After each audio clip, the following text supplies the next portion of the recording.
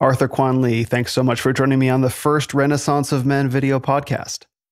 Boom. Good to be here. Will Spencer, Boom. Renaissance of Men, all day. You know, I'm really excited to talk to you for lots of reasons. One is because you're awesome, and I've got so many questions to ask you about your history and about art, and also because I know some of the things we're going to talk about today with regard to your existing art. And I just know that we have dozens of topics that we can get into. So I've been really looking forward to this.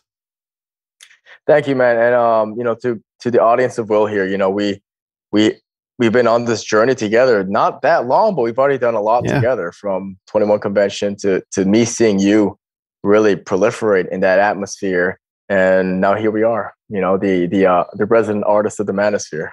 It's actually funny that you mentioned that, because I was just thinking that, Anthony Johnson, President Dream, sent me some information about you. It would have been like May or June, something like that. And, he sent me your YouTube channel just to get a good overview of who you are and what you were into. And I saw it and I was like, instant, yes, got to talk to this guy.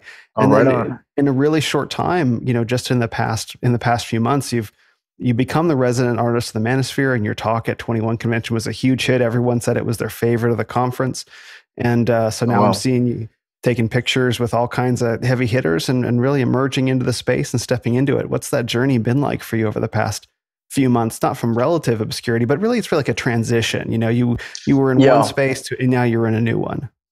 It was, I guess you would call me a tranny. I was definitely in transition in that regard, because, I come from this radical leftist art industry. Sure. And give a little bit of background. When I was in the New York scene, I was awarded Artist of the Year in 2020. And in 2016, the DMV, Washington, D.C., Maryland, Virginia area, they gave me Korean Artist of the Year as well. I don't do the whole Korean thing, but nonetheless, let's just show you that I had a lot of... you don't look like you do any of it.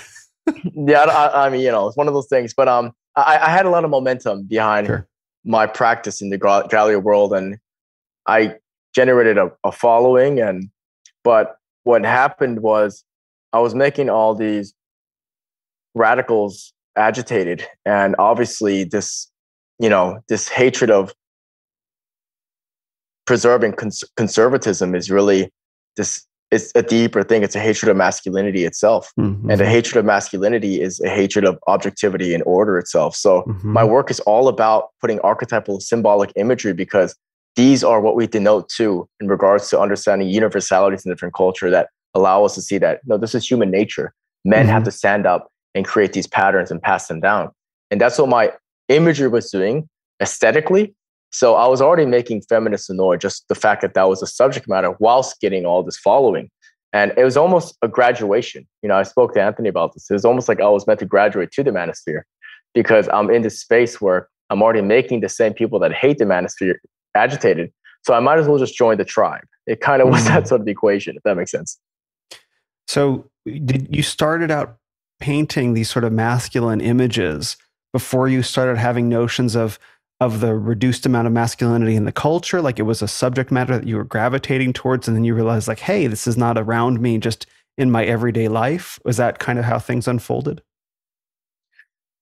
Yeah, I think I'm looking back in retrospect. So the way you articulate that, at the moment when I was in the deep of it, I wouldn't have been able to say that, Will. But I know that being in the art world, it's almost like what we all feel culturally is even more saturated. This unprecedented censorship, this desire to make people go into these identitarian political tribes. We all feel this to a degree. We all feel the wokeism. But if you work in the arts and entertainment, the dial goes up quite a bit, and it almost seems hyperbolic. And I think there's many things where, we've heard people use the term clown world. Well, in the art industry, you are in this language of clown world. And, it's pretty much just a given. We have to take white men down, and we have to be anti-American. And that's how you move up the ideological ladder of the art industry. And my brush was speaking for itself. They were venerating me in that regard. They looked at me as like the golden beta boy. Oh, you're doing so good. Just please, mommy gallery.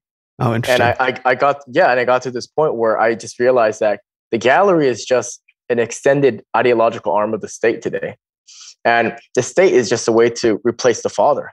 So I'm realizing that all of this toxicity is ventriculating, and we need to sort of, as men, come together and speak up. And platforms like the Renaissance of Man, or my Genesis Council, or you're the council, you know, all these tribes have to come together and fight this Leviathan. I think that's really interesting because we're used to thinking of the state in terms of course, government, first of all. But then there's also this notion that the state is beginning to include corporations, that corporations and government are working kind of hand in hand with each other. But I don't know that people would think about the sort of the arts world as a part of the state as well. But it sounds like what you're saying is that it is. Yeah, I mean, the state is fueled by collectivism, mm-hmm. right? So collectivism has different faces, from Black Lives Matter to the misandrous feminist groups, those circles. Like, these are all just different branches of collectivism, right? And, you know, I would say there's 3 sacred cows in the art gallery world. And it's going to sound familiar because it's in the outside of the field too. But my point is that the curators, the critics, dealers will castigate your source of income. That's a different story altogether than just mm-hmm. understanding it cerebrally if you're an artist. And those 3 sacred cows, the number one, something no one's allowed to talk about. I literally got a message from Instagram 2 hours ago before this show saying that they might delete my account, which is because you cannot attack the rainbow people. You can't talk LGBTQ. Oh. That's number one. Number 2 is you can't talk bad about BLM or any of the the reverse racists that are out today, the Democrats. And then finally, you can't talk about how we live in a matriarch. And those are 3 realities that anybody with common sense sees in front of them. But, you know, we just can't speak up about that because mm-hmm. it's a toxic scene today, man. Yeah, we're really constrained in our ability to speak about the realities as we see them. And all we have to do is look at the Rittenhouse case. You know what I mean?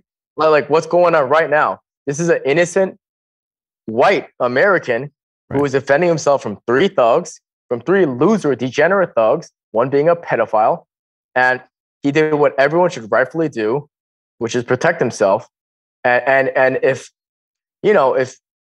this is a case study of all of us protecting ourselves with firearms, right? Mm-hmm. So but I think it's a great example of how, strangely enough, this weird bald-headed Asian guy in New York City is trying to stand up for white men. What the fuck? Who would have thought? What are the odds, right? Yeah. But you're really, you're not really standing up for white men per se. You're standing up for men, and you're standing up. I see you as standing up for yourself, and you're standing up for the men that are aligned with you. And it's not like specifically you're going charging into the battlefield being like, hey, back off the white men. Like, you're not doing that. It's like you're standing for masculinity more. And it's like, it doesn't really matter what color someone is who shares those values. Yeah, it's the same with me. It would be really easy, like, oh, the Manosphere or whatever is just a white men's movement. It's like, well, no, that's completely false. There are men around the world that participate in this. There are men of all cultures, men of all backgrounds, all races, that are part of that. And I think it gets unfairly portrayed in many ways as being sort of monoracial when it's really not. Yeah, it's definitely not monoracial. We actually have real diversity because we want different vantage points to have conversations. I remember when Michael Foster and Tanner was on the same stage with Jack Donovan and Jeff Younger, and they have this epic religious conversation on the Redburn group during the 21 Summit, right? Yeah. So there really is true diversity of ideas going on here. But I guess my thing is, and Jesse understands too. I just saw on Jesse Lee Peterson show, by the way. You crushed it. Oh, thank you. That was fun. Yeah. And Jesse and I, we often talk about how, but it's just really strange. Like, we're here. It's like we're allowed to talk about, the struggles in the Black community and how we can support it so much, and there even get to this tribal extent. But then we talk about white history, and it's like, that it created the Western world, and for some reason, it's like, as an Asian man, I can honor that the same way the generation above me took arms and went on the roofs. And it makes the same sentiment, and we can honor the values instilled in them. But I guess my thing is that, I don't know, maybe working the gallery scene, I've just seen I've literally seen shows in the Lower East Side that was just literally that. I don't know how they get away with this, but it was just the show's called "Fuck White People." Like I've seen things like that. So it's just there's something about that where they want to find the enemy, right? And I don't know. For me, I think that what we have to do is we need to, without hate, we got to get them all riled up because it shows the true colors. So people on the fence can all join our side, brother. And if that's going to be by Jesse Lee Peterson's again, White History Month, or Jesse's great. I mean, whatever form it's going to take, but there's something there. And I guess what I'm saying is that the reason why I mentioned the Rittenhouse case is because there's a lot of information in that about the reverse identity politics going on there. And it's an opportunity for us to expose the hypocrisy, because this is a very, very, if you look at it apolitically, it's a textbook self-defense case, right? I spoke to my lawyer about this. I just asked him, and he's like, yeah, honestly, I have to be in the middle all the time because I have clients on both ends, but this is a textbook self-defense case. And I'm like, and by the way, he's a high performing lawyer. And I said, oh, well, let me look at it myself. And it does play out. It's clear, but it just says a lot about the landscape, brother. Yeah, it's a very compromised landscape. It's kind of like enemy territory.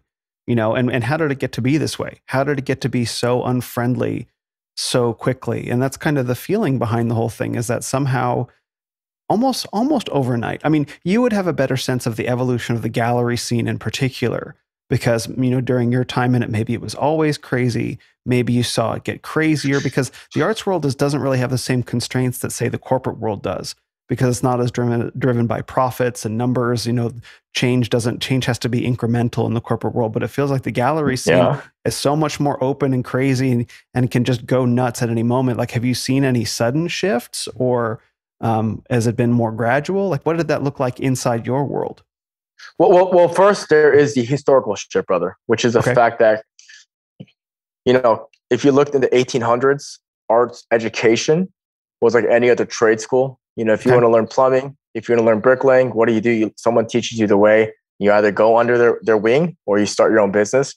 And that's how art training used to be, atelier based. You go in, you learn the trade. It's not this insurmountable university debt, but art schools was actually created by the Frankfurt School.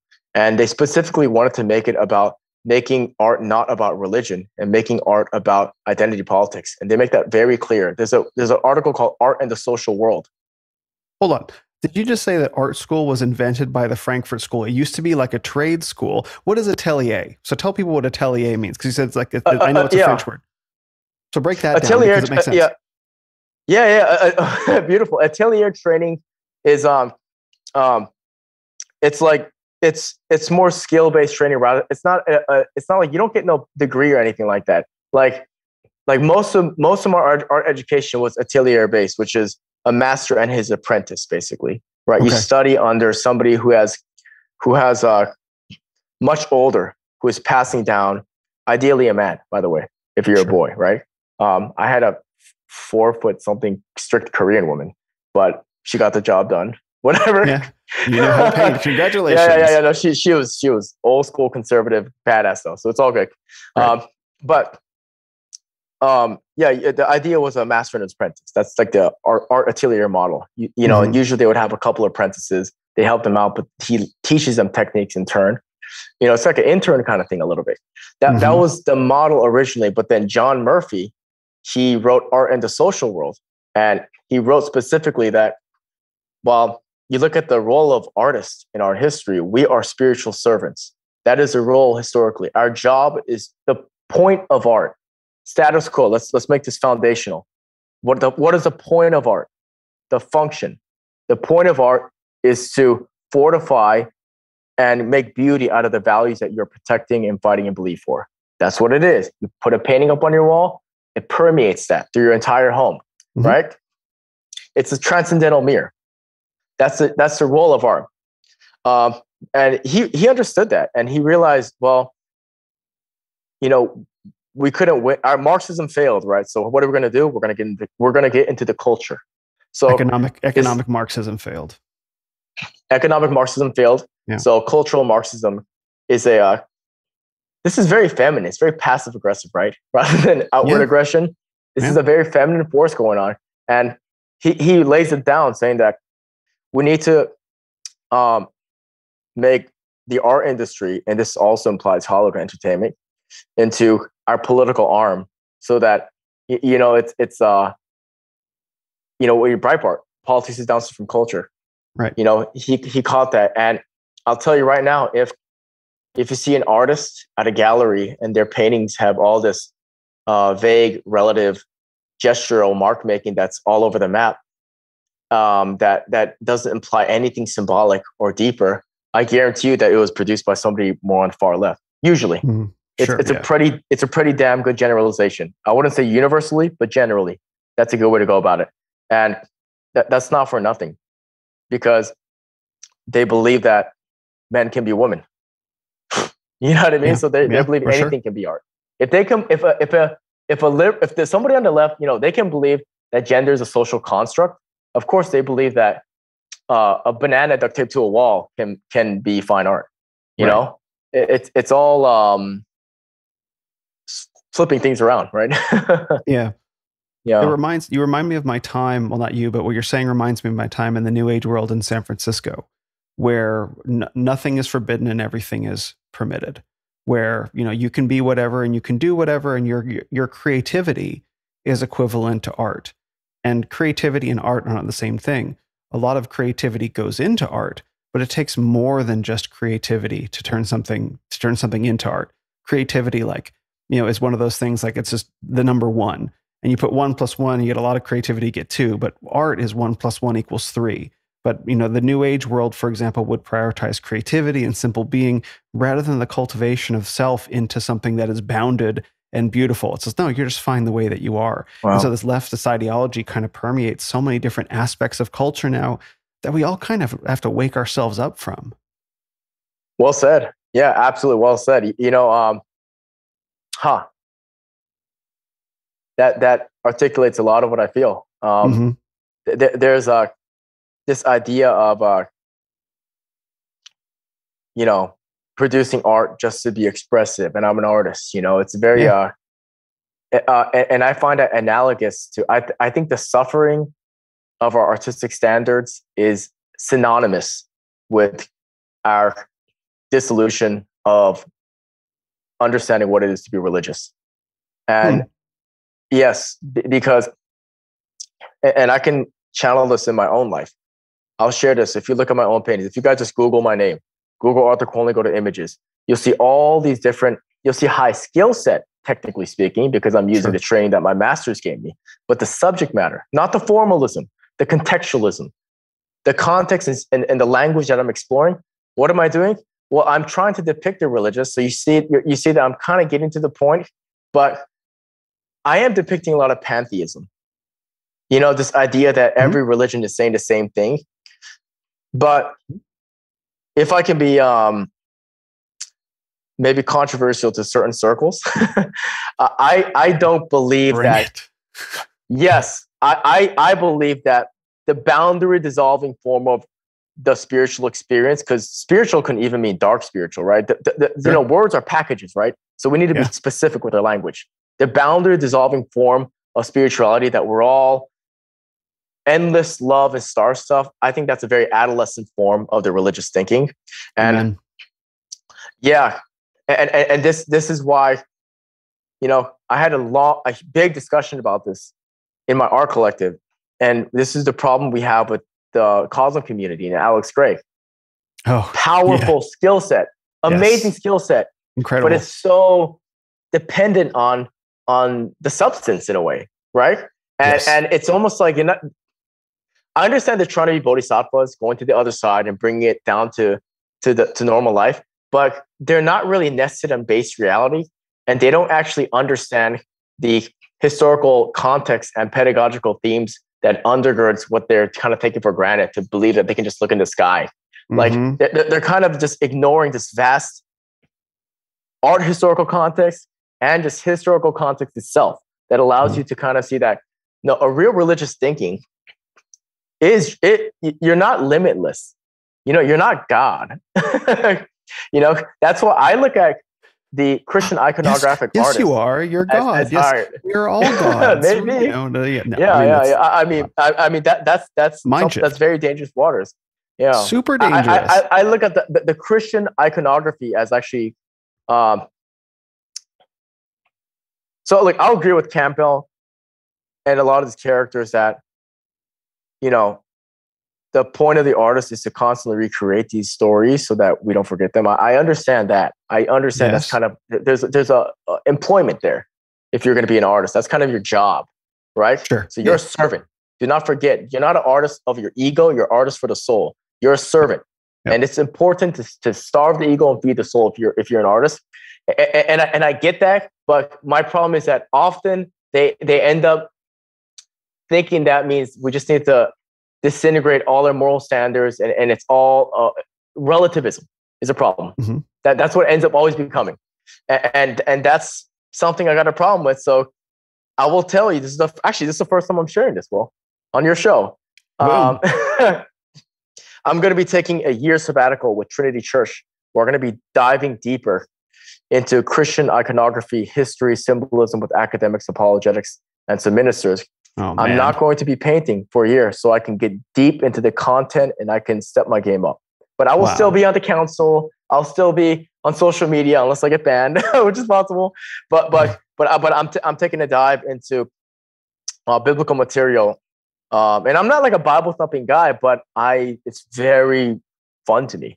It's very exciting. Like all you got to do is hear Michael Foster talk, and you go, "Geez, like I never heard the Bible like this, right?" Yes. Well, I want to do that. I want to do that visually. It's so needed. It's so needed because I remember at your 21 talk, which I want to get into, you showed many of the contemporary artists who you like and respect, who are taking a more formal approach, a more traditional approach to to their art, and I wonder. And you use a lot of different images, a lot of symbolic, mythological, archetypal kind of images.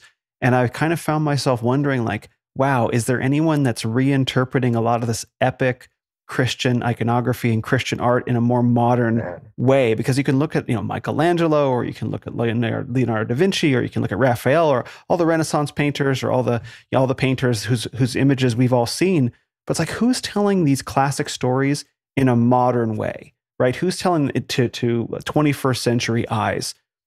Granted, we can look at the universal themes of, the great art from history, and we can see ourselves reflected in it, but the aesthetics and the approach and the medium and the techniques have changed so much, even if on the other side of like Van Gogh, right? So it's like, how would an artist today, with the benefit of 500 years of history between now and the Renaissance, and all these different techniques and advances and various painting technologies, et cetera, how would they reinterpret these stories? And it sounds like that's what you're going to be doing.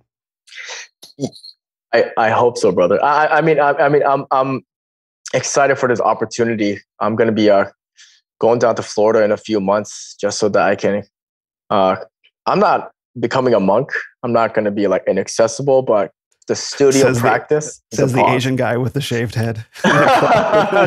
Hey, listen, this is the bald community conversation, This is right. But it's but I'm excited, man. It's going to be different, and you're right. The new painting materiality today is so crazy, and what we have to do is inspire these next line of artists to not go to the radical leftists, which they're lining up for right now, by the way, as we speak. All the generations of artists, all this creative talent, all these creative people who understand in their belly, masculinity's got to come up and become benevolent, and we got to help each other, right? Like they understand that heart, and they understand that there's a real love there. What do? They're going to go to the gatekeepers because, it makes sense in their logic to go to these gatekeepers, but they don't realize these gatekeepers are going to force them into social camouflage, and that's going to contaminate their soul and their art making. And then they're going to end up lowering their standards, and they're going to produce work that makes them hate why they got into what they love in the first place. Are they really going to, okay. Are they really, these new artists, are they really going to go into the art world and think that they can maintain their integrity? Like because they might, but it would seem profoundly naive to me to think that someone can engage with any part of the arts world and think that, oh yeah, I'm going to talk about masculinity and that's going to be fine. Like that seems really naive. Well, you're right about that. Most artists today, though, they don't know. They just don't know. Like when I had my show at the Corcoran Gallery for my thesis, like, and the attention I got for that, like that was already awesome. And I was like, this is amazing, and this is it. Like, great, I'm on the road. Immediately, I was and we're talking as a young man. I'm talking as a young man, like 19 years old. Mm-hmm. I found myself at these really deranged parties. And yeah, just immediately.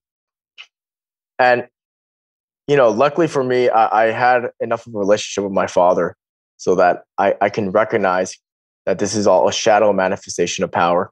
Mm-hmm. All these adults creeping on, and a lot of older gay men talking to young male artists. And you just got to tell them to buzz off. But yeah, a lot of it, as you go up, it becomes, I'm not going to get into the darker side of it. We'll see. There'll be a time for that. But there's an underbelly of the art world where if you want to, they will only give you success. I'm talking about the high one. Yeah, sure. There's different levels. I had a little taste of that, but I was kicked out. But there's a level up there. Praise God. Praise God, you got kicked out. Really? Praise God. Yeah. But there's a level of that art world where if you hang out enough and they vet you well, all the sushi dates and all those, those parties where you drop your phone in the Ziploc bag in front and you get a number and you go and who knows what's there. If you hang out with those parties enough. Well, I don't know anything about those parties. Say more. I hope you don't. They're going to see if they can compromise you or if you can join their little occulted club. And then if you join the club, I mean, it's no coincidence that the most successful artists are Marina Abramovich, Jeff Koons, and John of God. They're all satanic artists that want the culture to be degenerate. John of God was an artist? Well, he calls himself a surgeon artist or something, where he literally mutates people's bodies and they consent to it. Yes, it's really dark stuff. But I'm just saying that I've been to a couple parties that made me realize that this is not going to ever line up with who I am. But amazing. if they're expecting you to schmooze with them, it's just a whole other thing. And I'll be honest, man, I was being a beta male. I was just like, yeah, I'm here, but I wasn't participating in a lot of their buffoonery, but I was there, So, excuse me. Bless you. COVID, Chinese. You should wear a mask when you're on a Zoom call. Yeah, right. Well, no, I mean, I would sort of reframe it a little bit and say, I think it's a good thing. I think it's a good thing that you were there, even though that you were being a good little beta male. At least you showed up and you saw it. It's it's important that you saw it because you got to see you decided real quick then and there, no, this is not who I am and this is not who I want to be. But you still got to see things that most people only hear about in rumor. And I think that's really important. It's formative. Yeah. I mean, look, I'm going to one day, and I have a connection for this, but this is much later. I'm going to just say some names later. I know people who have followings or influence, and I've seen them do things, but I'm not going to do that anytime soon. I'm not in a position to do that. I'm not big enough to do anything like that. I have to stay vague like this. Right. Of course. You know what I mean? And that's strategically smart to do. Mm-hmm.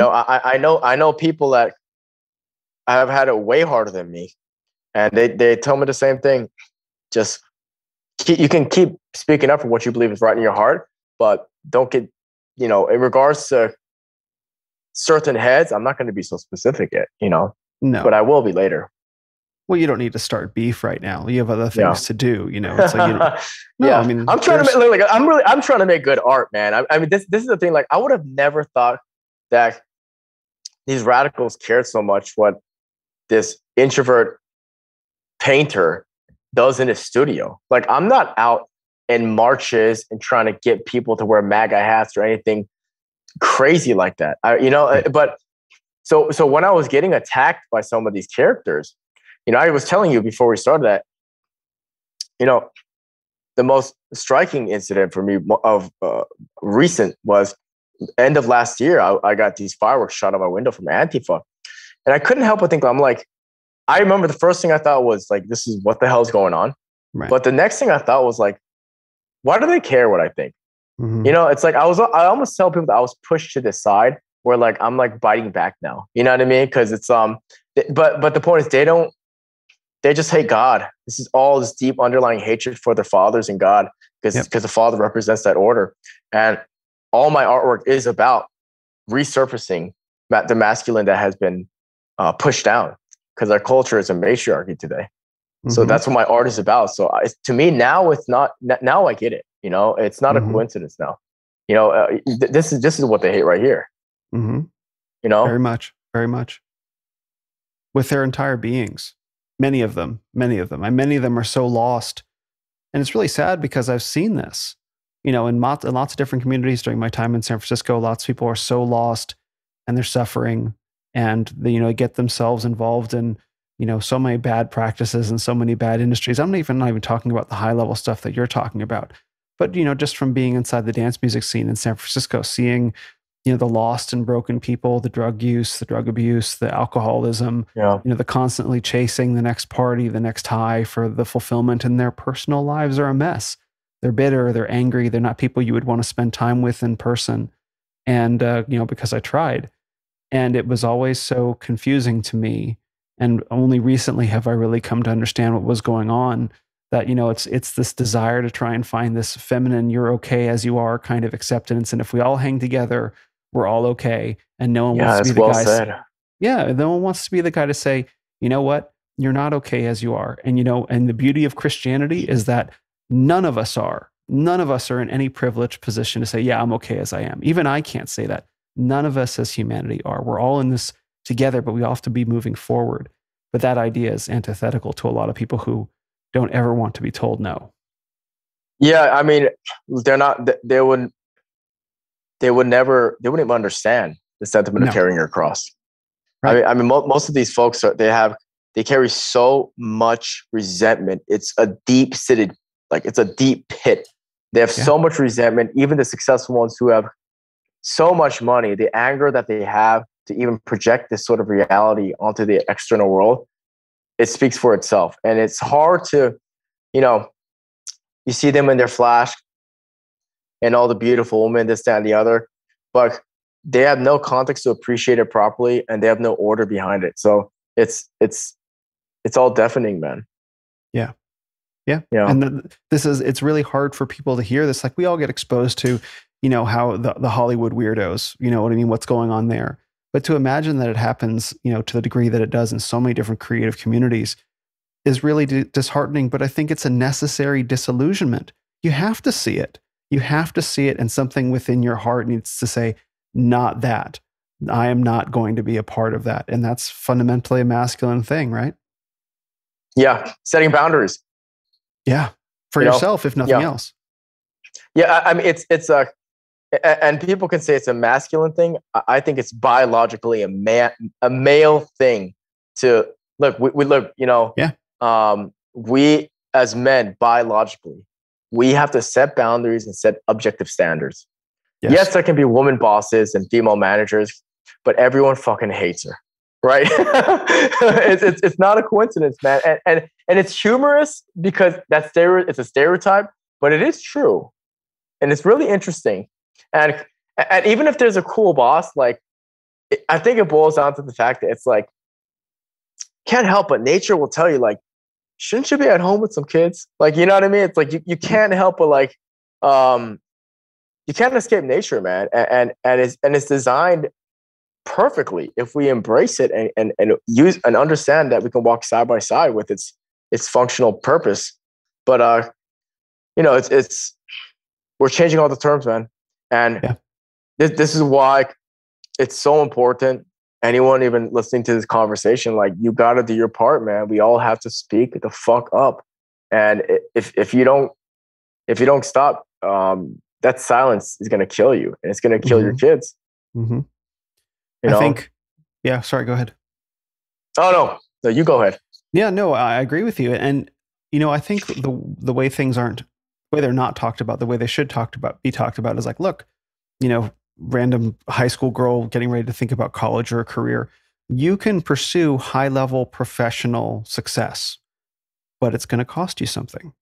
It's going to cost you a part of yourself, as it would cost a man a part of himself too. And I think the big lie of so many different political movements is this idea that you can get something for nothing. Like, yeah, you can be a high power professional and you can be a great mother and have kids and be a homemaker. And so women get overwhelmed. They're like, I'm trying to have it all and it's overwhelming. Like, well, yeah, because you can't get something for nothing. If you want to be super successful in your career, you can do that, but you're going to have to get more testosterone in your body to compete.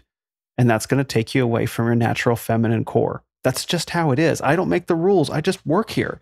And just tell women that and give them, really, that's what I tell people. It's like, look, tell me I'm wrong. That. Tell me you can have it all. Tell me that you have 48 hours in a day to be both, hyper feminine and free and hyper masculine and directed. You can't do it. It doesn't work that way. But women don't get that message. And I think they deserve to hear it. Their women are smart enough to hear that message and decide for themselves. But I think the reason why they don't get that message is because I think a lot of people in these political movements know what women would say if they were told the truth. Yeah,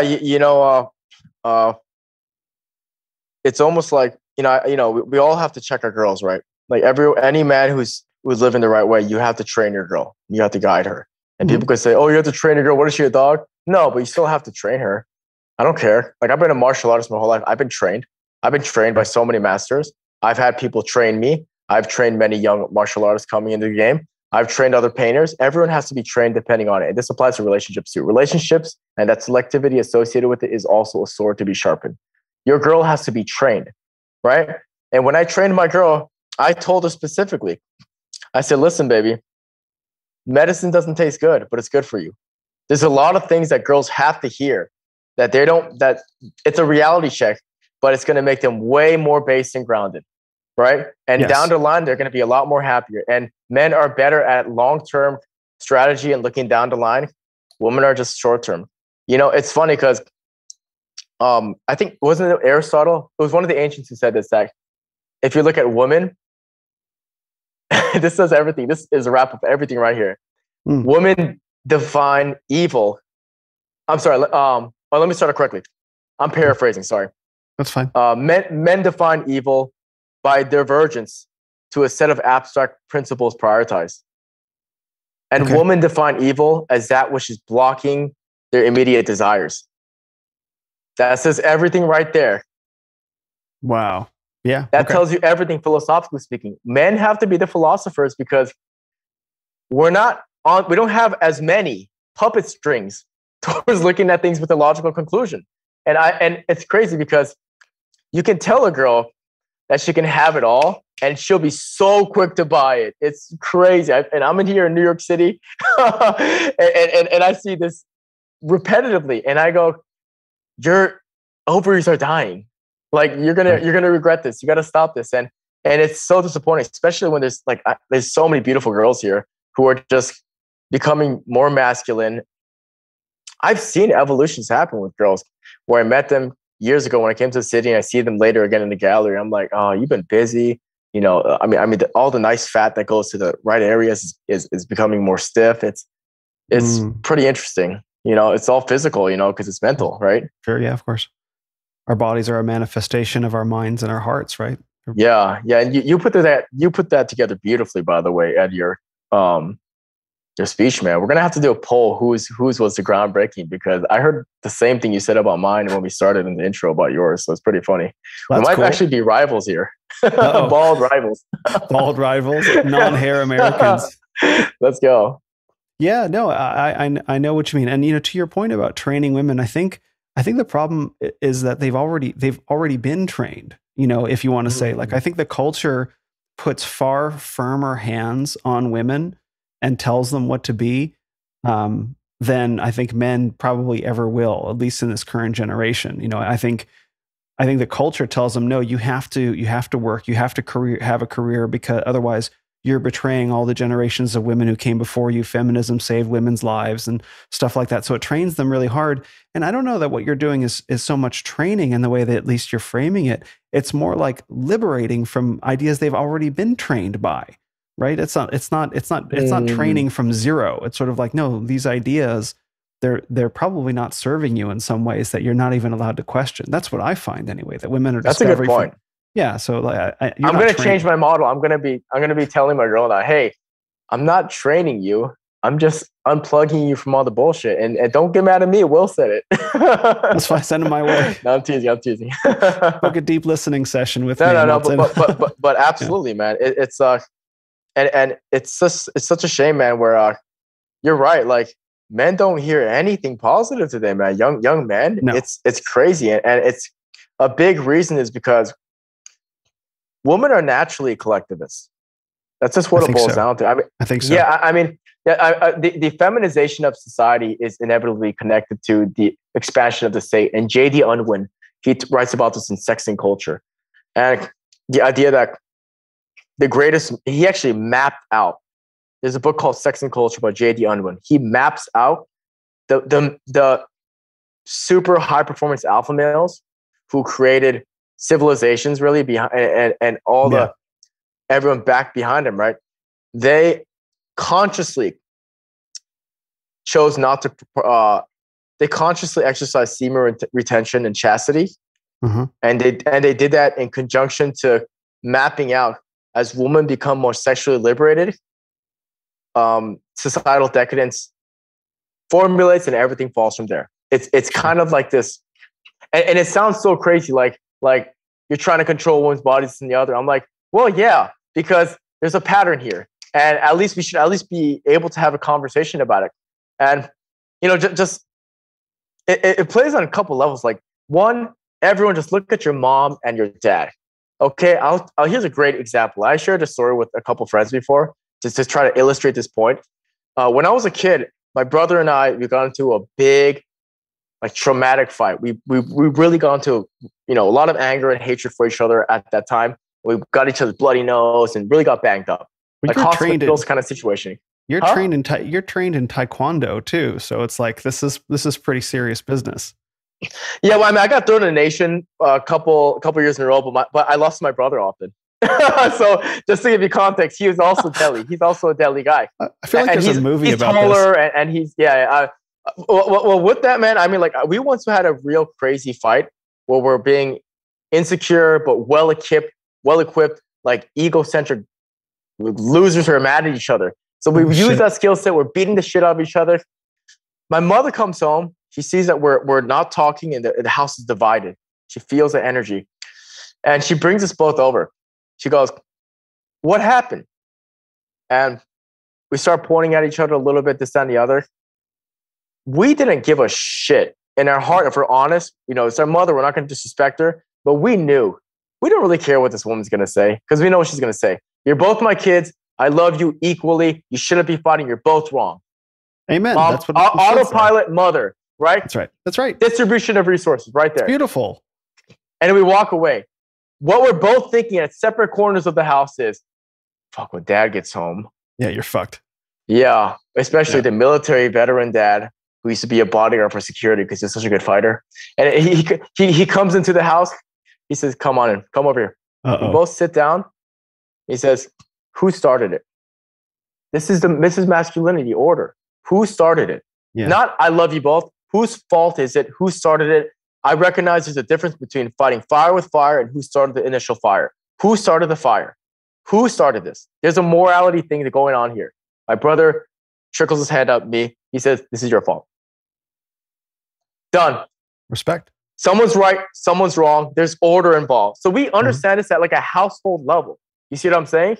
Yeah. But it's what you said is just as deep. Just a second part to this, man. Like, men are not getting encouragement. Like, every man should know that, like, every man tuning in, like, I don't care what your situation is. Like, you got to be a king of your own house, man. Like, you are a fucking superhero listening. Like, it's so important to have that, like without being like pushing other people down and thinking you're better than them. Like, you need to have this perspective. Like, I'm going to pick up my sword and I'm the knight here. You know what I mean? I'm the warrior that's going to slay that dragon. I'm using a lot of Jordan Peterson analogy here, but sure. But it's really important because it's true.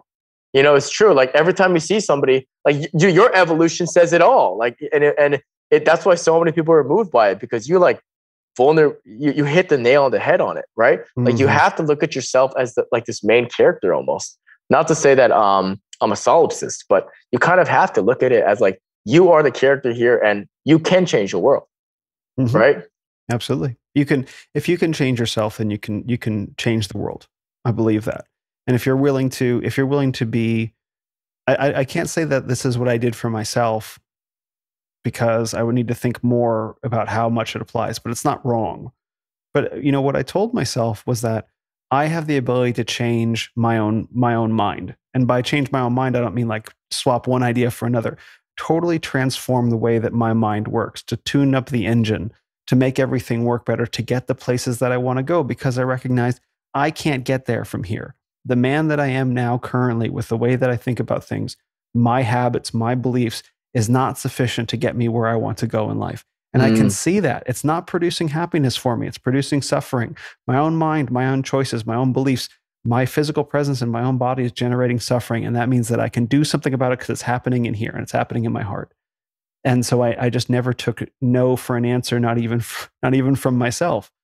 And I think that's the stage that men have to get to. It's painful.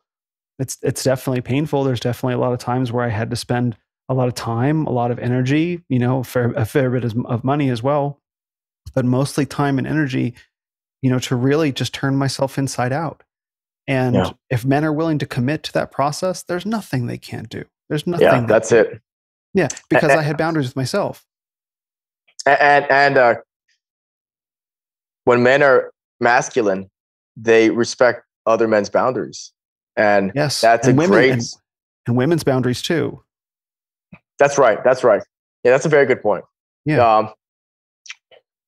And it allows, and men who respect boundaries, you can work with them towards, yes, you know, greater pursuits, right? You can really be, I can speak as an artist. You can make novelty to go to another level, right? This is, and I've seen this with the Genesis Council, for example, just having different guys come together who have those values lined up. Like we're in the works of some beautiful collaborative artistic endeavors. Mm-hmm.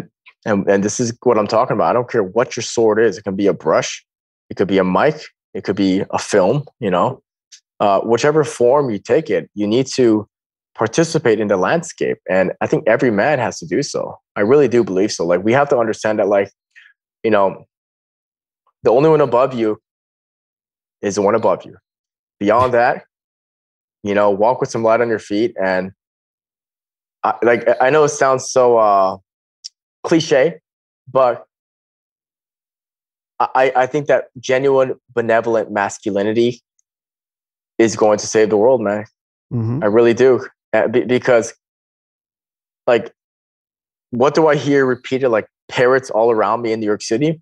Toxic masculinity, right? Mm. And toxic masculinity, I've been thinking about this, and I just want to like grab all these skinny beta males and just tell them, and you know, like, no, like, first of all the people saying toxic masculinity, they've probably never been under a squat rack ever. Like, right. I almost want to say like, no, because it's the absence of masculinity that is toxic. The men who lack masculinity are the ones who cheat on their partners, are the ones who are physically abusive, who are the ones you cannot trust if you're in the trenches in battle. You see what I'm saying? You want men who have that masculinity, because then they're conscientious and they can step up together.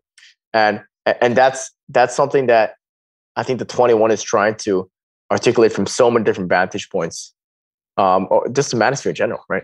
Mm-hmm. Yeah. Masculinity was taken away from men probably sometime between like 1910 and 1960 in stages. You know, first you have World War I, which blows away some of the best and brightest of the generation. Then you have the Great Depression, which starves a whole bunch more out and makes a whole bunch jump out of the window, unfortunately. And then you have World War II, a whole bunch more get blown away. And then that's the physical war on men. And then you have Korea as well. And then And then as soon as after successive generations of men have been blown away physically, in 1960 is when the cultural war on men began. The physical war stopped and the cultural war began. So men have been under attack. There's been war on men for the past 100 years to basically blow the masculinity out of them. And so as a result of that, you have men who lack masculinity showing up in a bunch of different ways. You have the super macho guy that is not a masculine man in my estimation. And you have the weak, sort of effeminate beta male soy boys that is also not a masculine man. But the thing is, what both of those men need is they need real masculinity. And that transforms both of them. It rounds them out. It helps them speak to each other, understand their gifts. And so for that reason, I say our culture, by the way, everything that our culture says, do the opposite, right? Culture says masculinity is the problem. What does that mean? Masculinity is the solution. And that's the place that I've ultimately come to. Like, you got a problem as a man? Apply some masculinity to it and you'll sort out the problem. I agree. That's the Philosopher's Stone. Yeah. Just do whatever the opposite of what the dominant narrative said. Mm-hmm. You know, it's funny because what you are saying in regards to do the opposite of what the cultural norm is, that used to be what the traditional artist was, the dissident. Oh, wow. And it's really interesting how it's flipped, where now to be counterculture is to be a preserver of tradition. And it's flipped. Yeah. And it's strange because I often tell people when they're like, you know, I get all these messages and people are always like, oh, you have these balls and all this gonads. I'm like, I really don't. I believe I'm just being an artist. And if I'm just going to be an artist, what is the dominant narrative? Women are the best and unstoppable. Men are all, you know, they're all rapists in hiding. Gay people are the most oppressed. Like it's just so typical. I can just, you know, riff about all these lists. But so what is the artist supposed to be in that context? If we're supposed to push against the dominant narrative, there should be a maelstrom of different mediums going in this direction towards traditional values and fighting for socially cohesive ideas. And I think that actually would be the case if it wasn't for all the gatekeepers that are on the radical left.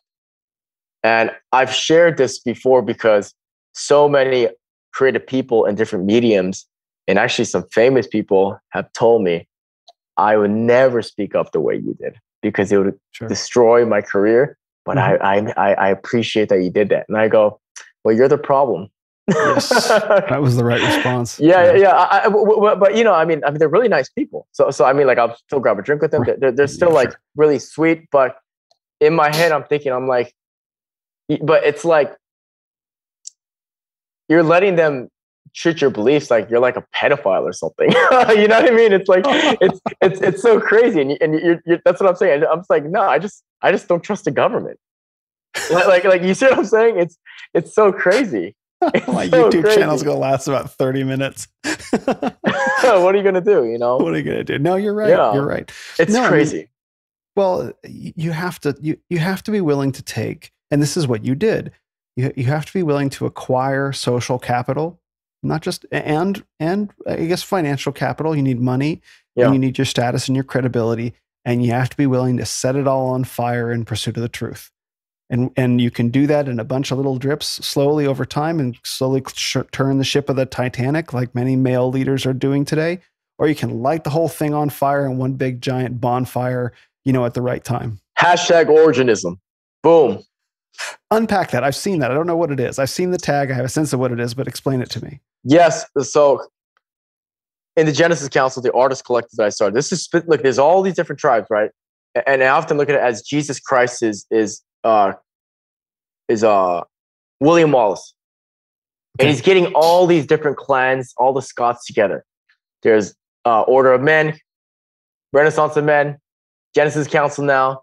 There's 21, like all these different clans. And we're all coming, but what are we doing? We're all fighting the radical left. We're all fighting the English. That's kind of like the way I explain it. Like, no, it's true, because we're all allies. You're right. Like, you're right. Like, you know what I mean? Like we all actually respect each other too. Like we genuinely do. So it's like we're all coming together. We recognize the enemy there.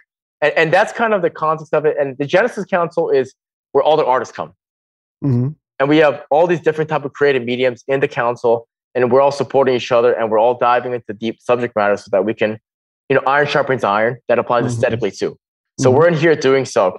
And we say, you know what? Traditionally, art movements are passed down.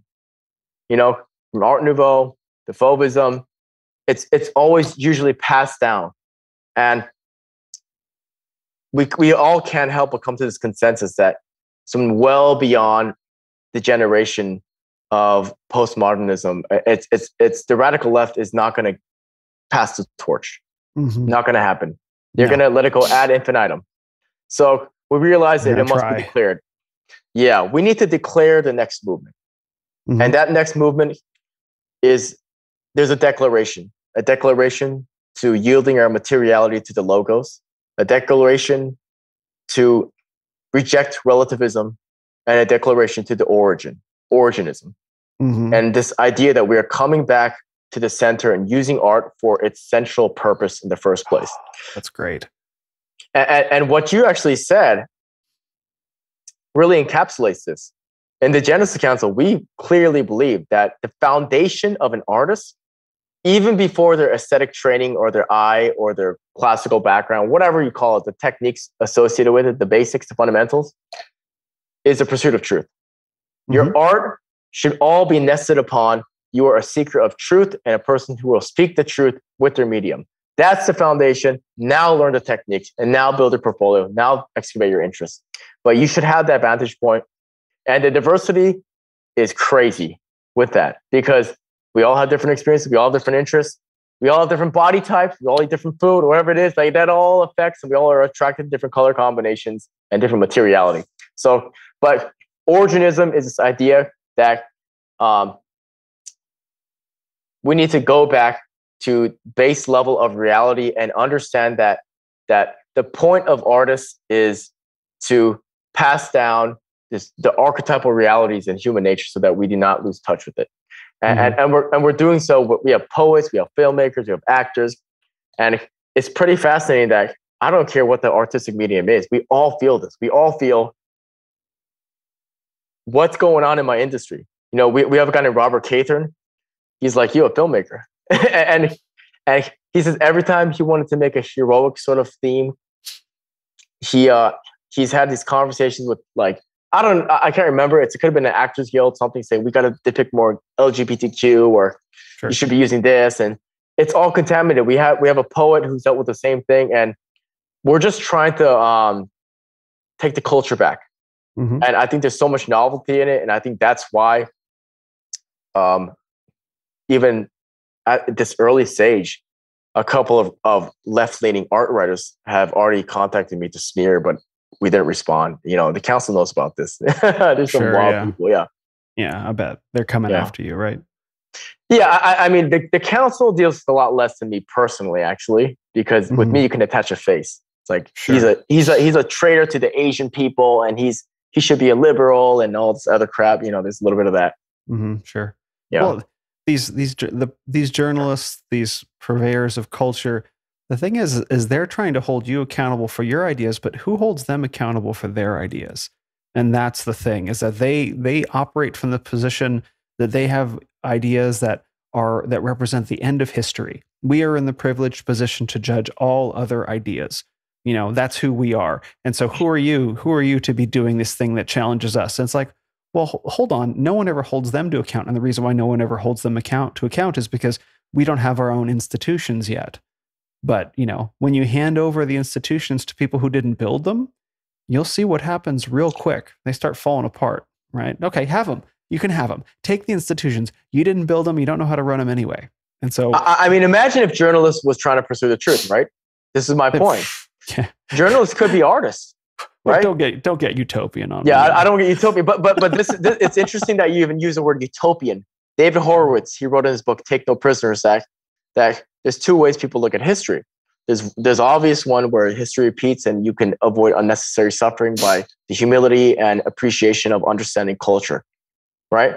The other one is this vague narcissism that we are the chosen people and we can create paradise on earth. because they don't believe in God, right? Ugh. And they inevitably become social deconstructionists, and inevitably the journalists, they become those who want to push a narrative based on their bias, but they call themselves unbiased. Like it's been mapped out. This has happened depending on the medium at the time that was regarded as a journalist, right? The people who are saying keeping you up to date. This has always been contaminated, and this is why I love guys like Tanner with Chess and Jack, and we need to create our own channels because, frankly speaking, the left, I shared this on stage, and it's worth repeating that you look at the way conservatives want to win the fight. And I will first say that, like, I'm actually not a conservative. I'm an anarchist that votes right. But I will say that I'm going to support the right today because they're going to keep the state further than the left ever would, right? They're going to try anyway. So if they actually do it. Yeah, that's true. But look at how they talk, Will. The right, they stack red pill evidence, data. They try to be stoic with just the data, and then 90% of the time it goes into this echo chamber and it circulates, and we just fortify each other, but it's not doing any real effective outreach. The young people are not looking at us with any enticement. The left, they don't even care about that. No, they don't care. They can't do the data thing on the table. They have ownership of the big five: big tech, academia, art gallery, Hollywood entertainment. So they're just going to influence everyone while we are too busy saying, yeah, but we have the numbers. We need you guys, but we need to start coming into here.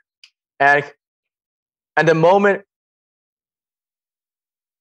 conservatives understand ROI, return of investment, is not just capital and numbers on your bank, it's actually controlling culture, then we're going to start to become real players in the cultural landscape, because that's also another problem, because we are capitalists, as we should be, and we are individually minded, and we are competitive, but we're too busy looking at our investments on how we can put more money in our pockets, which we should, right? But the challenge with that in regards to arts is that's why the left is so effective in the culture, because they actually have a more expansive view on investing, because they're able to, I'm not saying they make more money, but they are in the culture today. They are the gatekeepers. You know what I mean? You're right. Yeah. And we need to start, like, you're a filmmaker. I mean, like, did you, and I'm thinking as an artist too, like, it's like seldom how we should be getting contacted at the same rate from people who have wealth on our side of the aisle.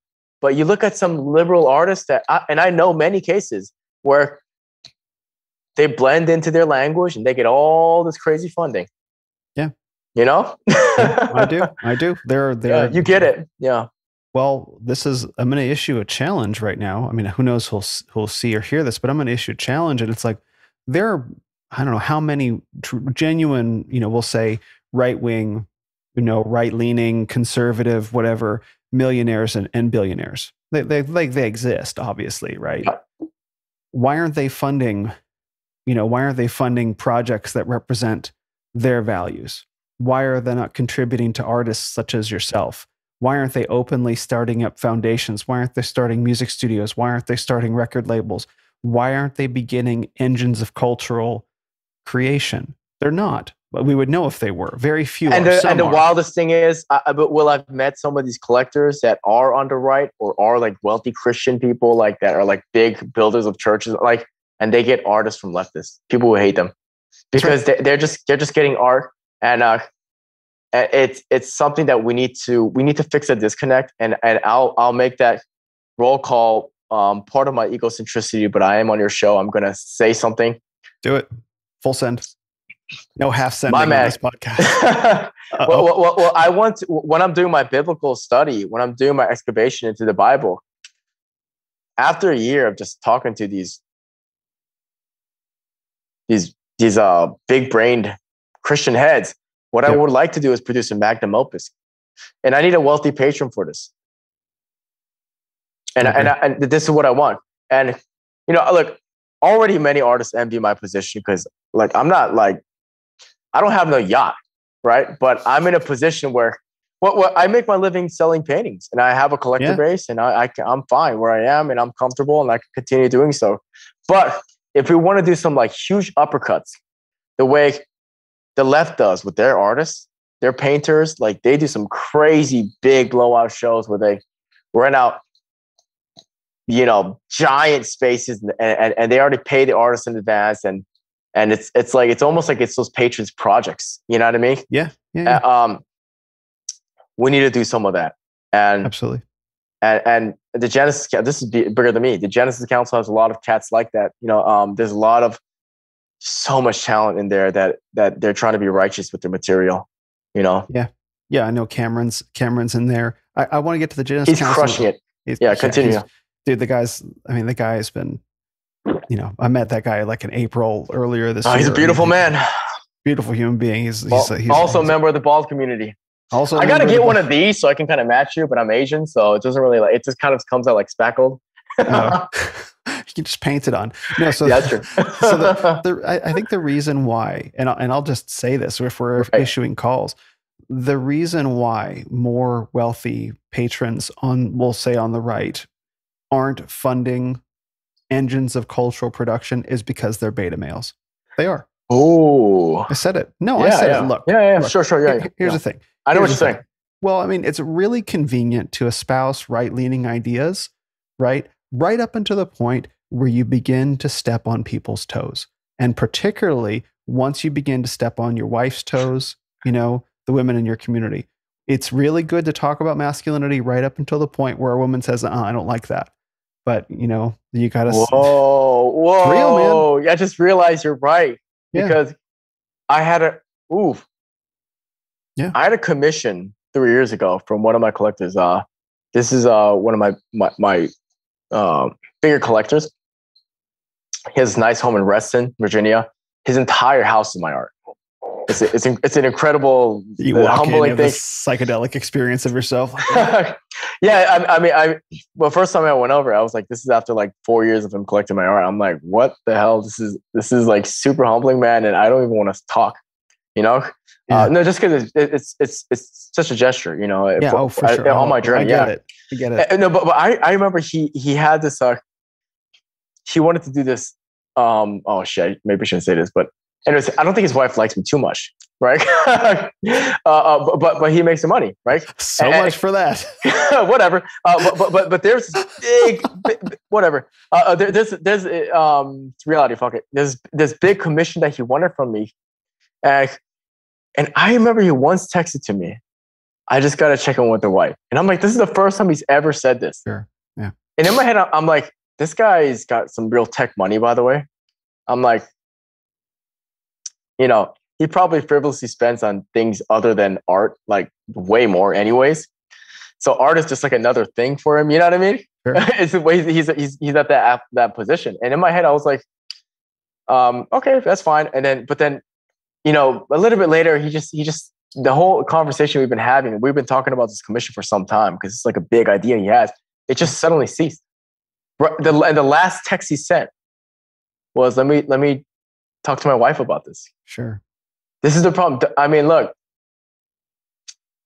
if you're being an alpha male, and I mean self-actualized, we're not talking about muscle, tats, cars, and all that bullshit. Right. If you're being an alpha male, if you're gonna be a responsible man, you don't have to ask your wife for shit. That's right. I mean, it sounds me. It's like, so often people meet my girl, and they've heard me talk, and they expect to see like this.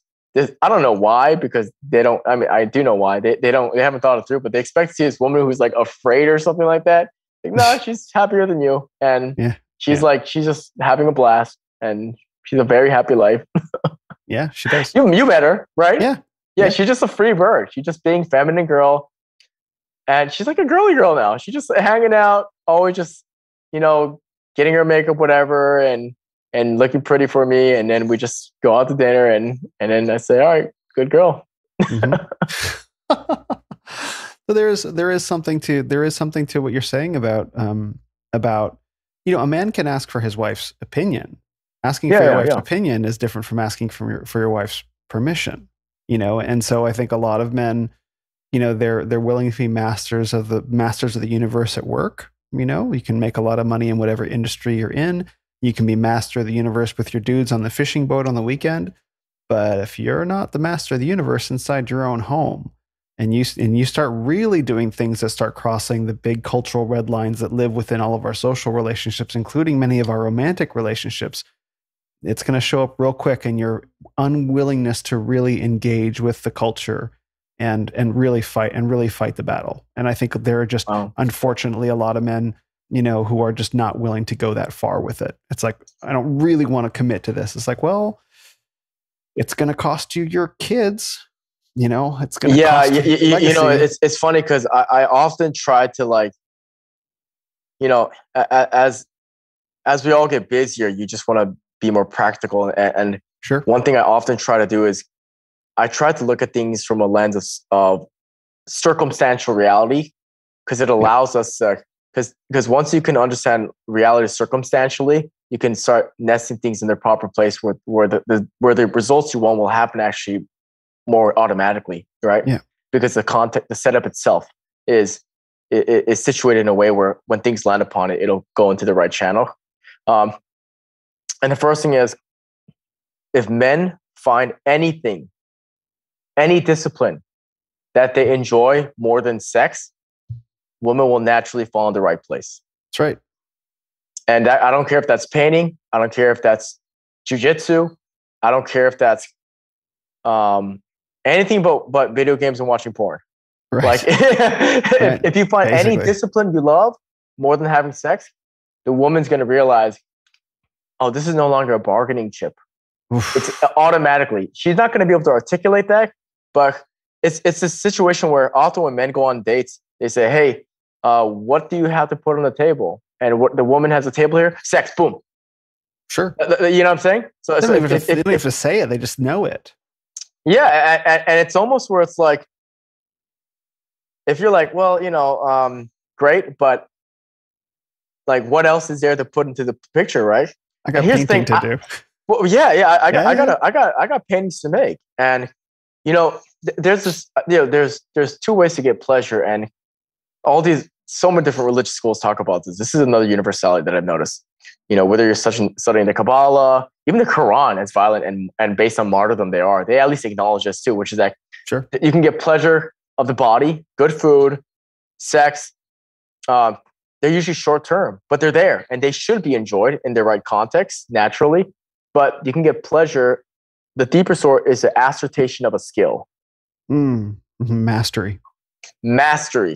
When you walk out of a mat after a hard practice and you had a good practice because you earned that moment and you remember the hours associated with that and your feet are dragging as you leave this dojo, you're like, oh my God, this is life. Or when I got one of my first solo exhibitions and the buildup associated with that, and I don't care, at that time my art wasn't at the same price point, but still the fact that I made those sales and the pride you get from that, it's not an ego thing, it's a deserved, you sacrificed and you earned it. The mastery of a skill, that journey is, I live for that. Like I really live for that. And I try to make my life about that. And that's incredibly sexy to a woman, number one, because you're a creator. If a man is a creator and a builder, you're pretty much attractive, de facto.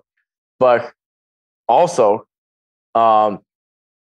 most men are, to a degree, addicted to sex. And a woman is a drug dealer using her sexuality and her holes as and selling it to you like a drug addict. You can't get trapped in that. Yeah. She's addicted to it herself as well. She's addicted, there's that component now in culture, but please continue. No. Yeah. This is what I realized, with, I even, cause I had a phase where I thought I was compensating and hooking up with these different girls, trying to get the most beautiful girl, and they looked great and all, whatever it was. But man, it really doesn't go that far. And it's almost like, I almost want to tell them like, okay, I wouldn't recommend it, but go have it. Being an artist at that time, I'm 21 and I'm showing at galleries where usually people twice my age show, yeah, I had plenty of options. Mm-hmm. You know, you go into the space and then all those skinny blonde European bitches that are into artists like that, that's fine. That's a beautiful thing.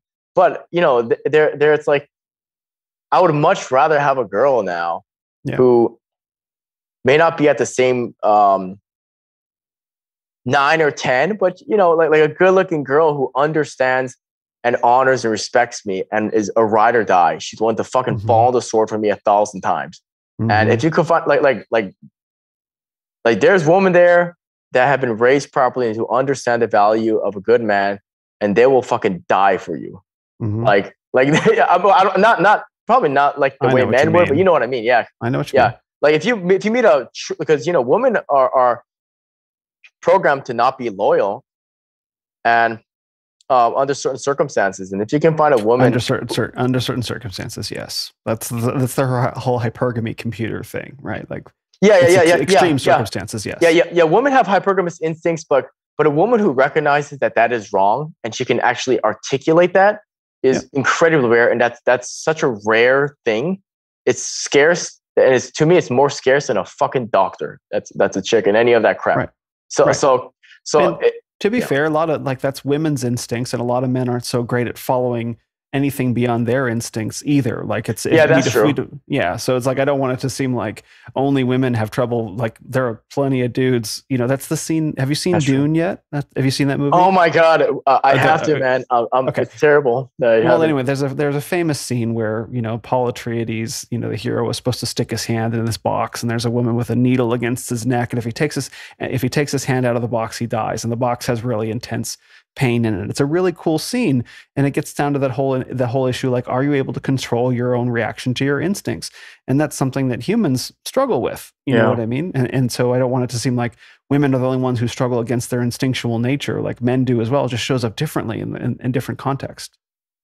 Man, I think it's almost like they need to religiously understand and endure that teenage, ritually defined, excessively horny, where you just want to fuck everything phase.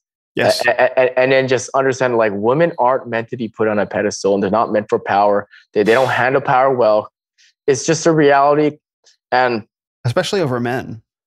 Yeah. It's crazy, man. Like I think this is segues to a deeper point about the Manosphere, actually, which is that I shared on stage that my biggest issue with a lot of the Manosphere, and I understand it's like you said, there's 15 years of baggage, was that I understand we do need to pick up artists for teaching men social skills and to not be intimidated about approaching women and not feeling like they can control you emotionally and you're not a puppet to their whim. Mm-hmm. That definitely has a place, but my issue is that they're still defining their masculinity by the opposite sex in their own brain. Yeah. And what matters is here. So you can get your dick wet here. Yeah, here too. Yeah, right. Yeah. You can get your rocks off all day, but at the end of the day, it's you're a man based on the validation from the opposite sex. Mm-hmm. And that is a factor in regards to understanding where you are in the pecking order of sexual attraction.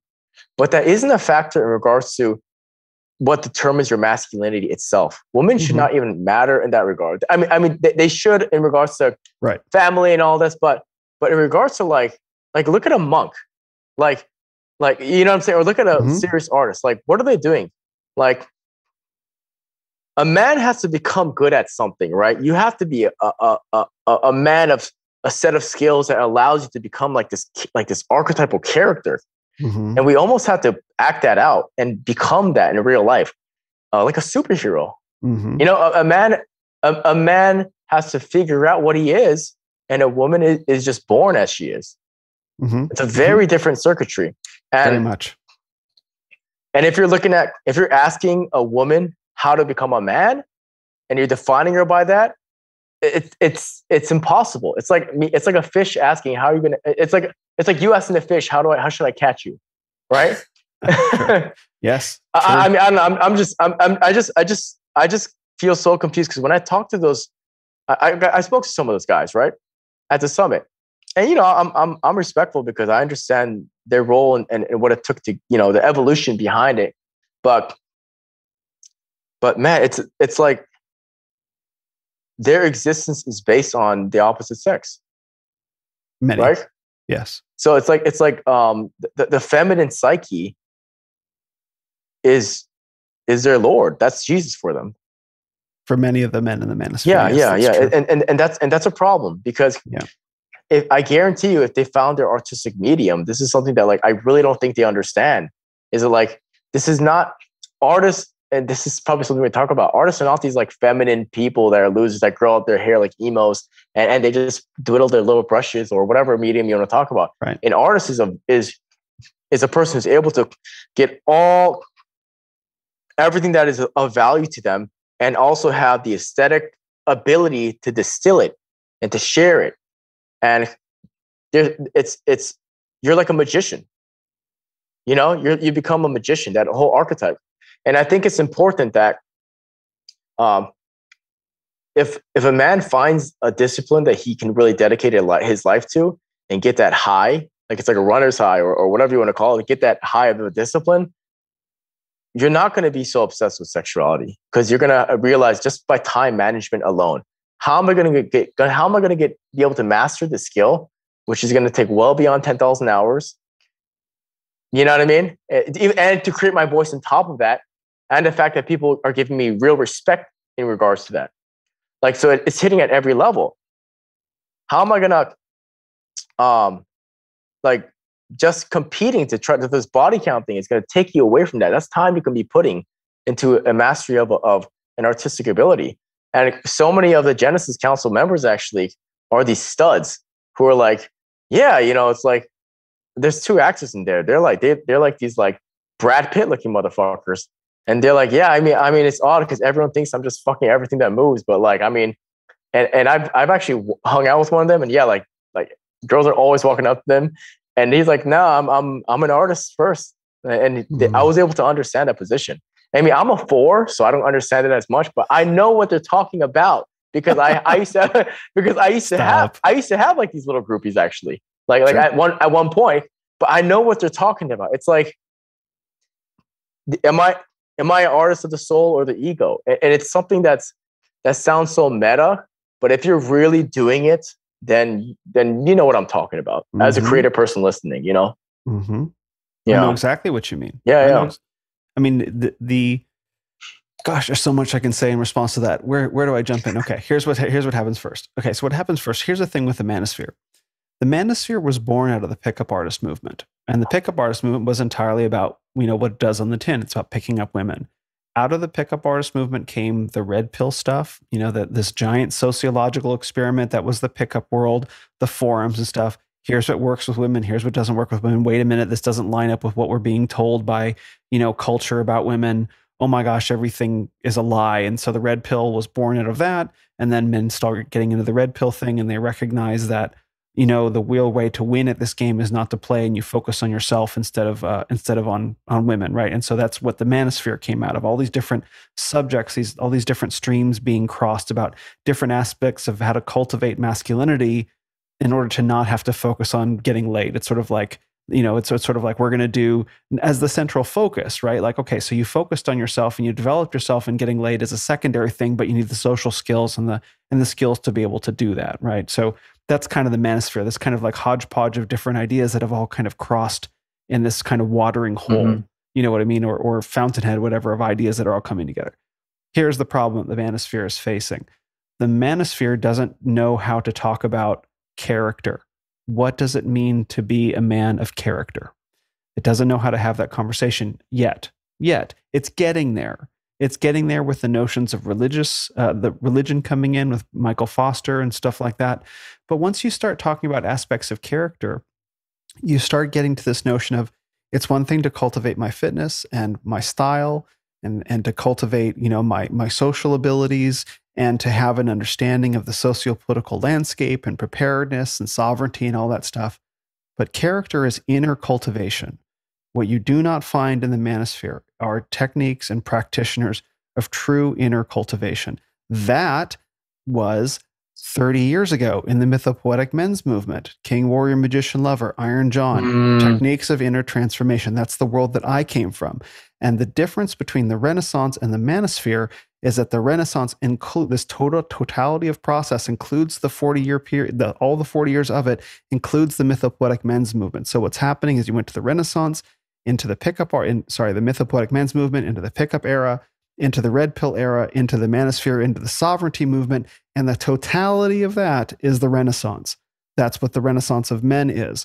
And so these ideas about inner transformation are now just slowly beginning to come back into this world of men, because we're recognizing that we've solved a lot, we've figured a lot of things out that are going on outside of ourselves. Now, how do we begin working on what's going on inside ourselves and become men of character and substance? That's the phase that we're going into. Individuation. Jung talks about this.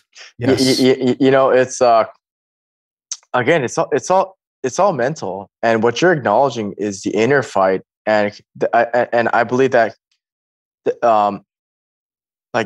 honestly, the 21-year summit and 21 summit that we just spoke at, man, like that was it was probably the least pick-up-y outside world validating. Yeah. 21.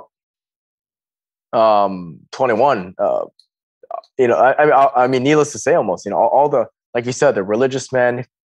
It's almost like we're bringing back the wisdom of the ancients that men are supposed to uphold when they are passed, when the torch is being passed to them, just by being born with the male genitalia. That's right. And yeah, you're speaking my language with the archetypal stuff, man. Mm-hmm. For real. When you have everything in your outer life sorted, meaning, okay, congratulations, you've got a successful career. Congratulations, you've got a fit body. Congratulations, you've got a happy marriage, and you've got, some number, more than one kids. You have it all. But there's always more. Meaning there's always a way that you can cultivate yourself as a man into something even greater without needing to change a thing externally. And that's character. And that's truly the fulfillment of men and masculinity. And we're getting there. We're definitely I think that was a value. Actually, both yourself and Sean Smith touched that, I think, strongest. I love Sean. He's dangerous, by the way. He's in a good way, dangerous. yeah. He's super deadly, yeah. He's a sniper. Yeah, he's a sniper.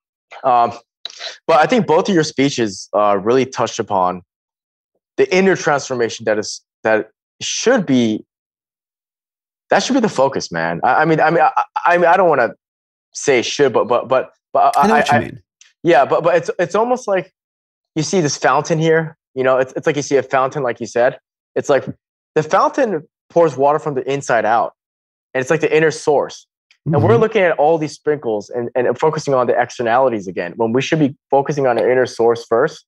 And then once you develop the character and the wisdom, then all the other stuff will fall in its more proper place.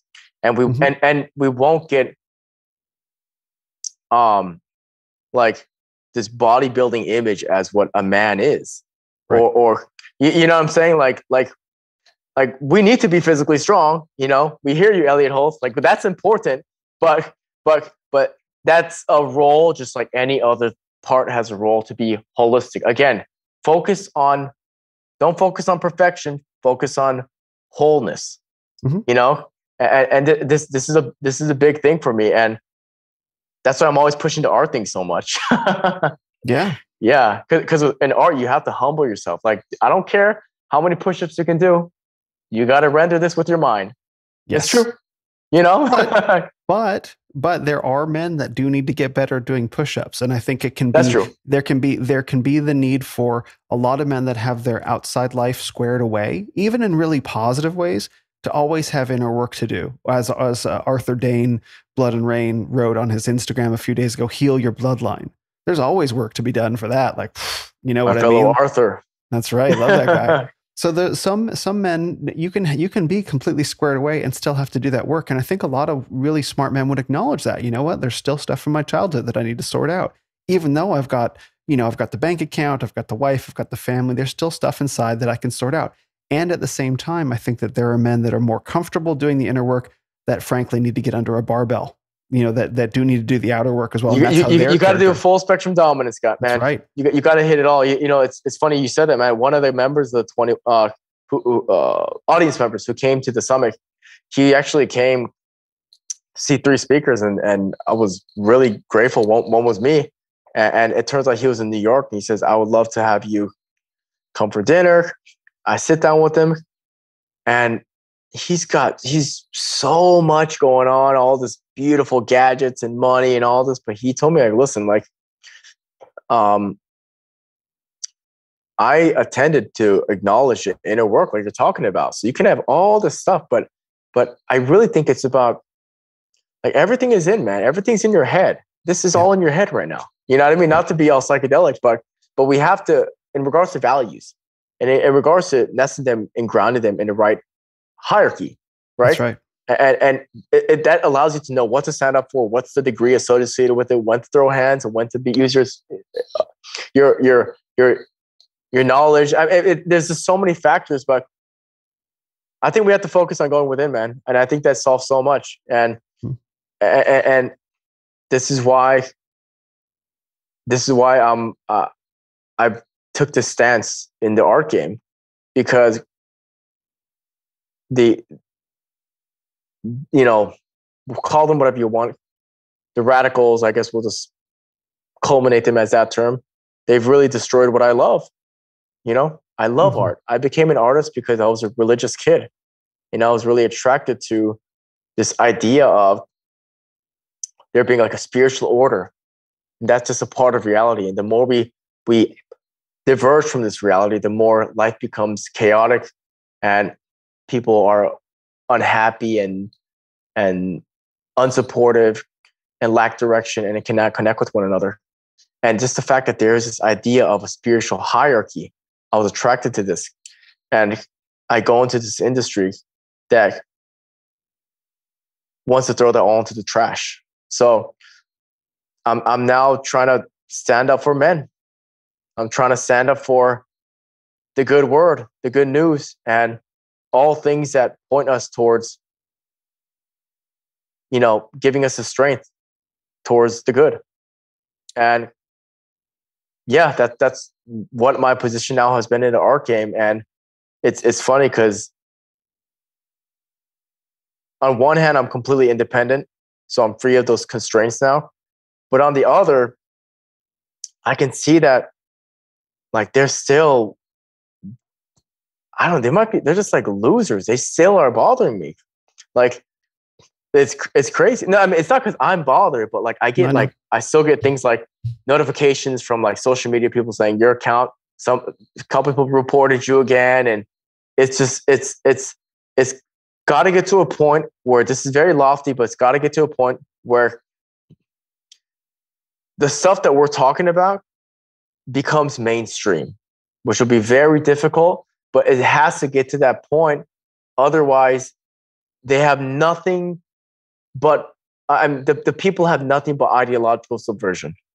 Mm-hmm. They will have nothing but to be under the umbrella of demoralization, mm-hmm. Until this becomes a part of the more mainstream discourse. So the setups have to be out in front in public. Like you're doing this. It's going to be on YouTube. It's out there. Chess, you're going out with the chess. We have to be public. And I could have kept my mouth shut and keep going up the ladder.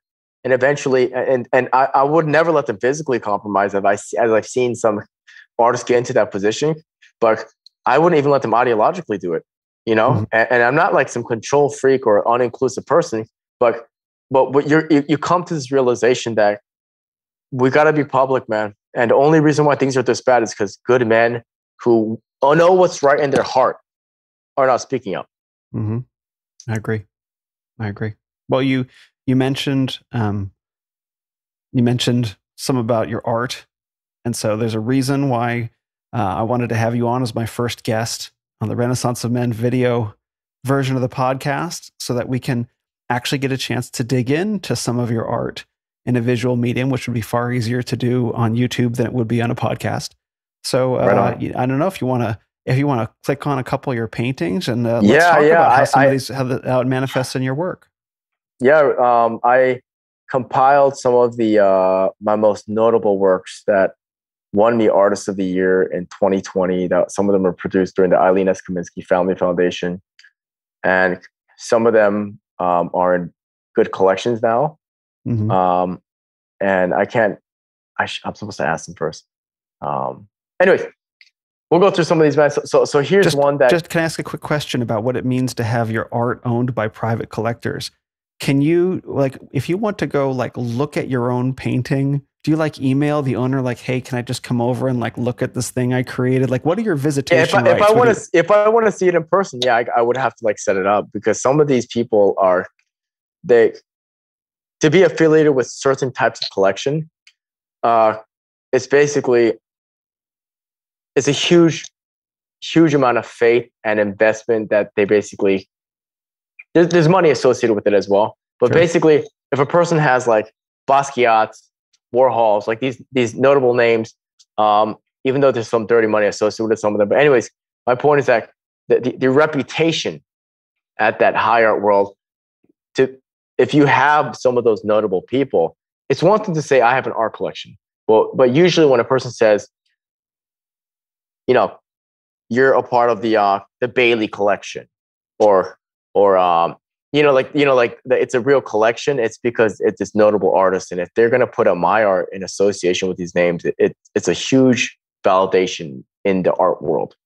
Now, what I'm doing speaks for itself, in my opinion, which is why in silence I was getting all this veneration.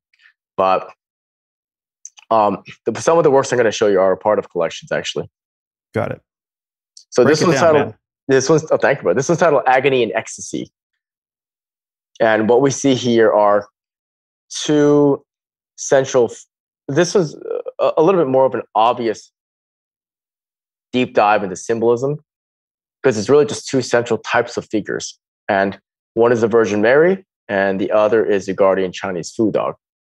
And on, a lot of the color palette at this stage of my career was deeply influenced by Leonid Afremov, who's in a way like a modern Fauves. And a lot of what I'm trying to do, often when you add too much color, it makes it less intellectual. But the reason why I'm doing so is because I'm trying to, like, the colors, not the mark making, but the colors have like the saturation that implies like a pop art sensibility.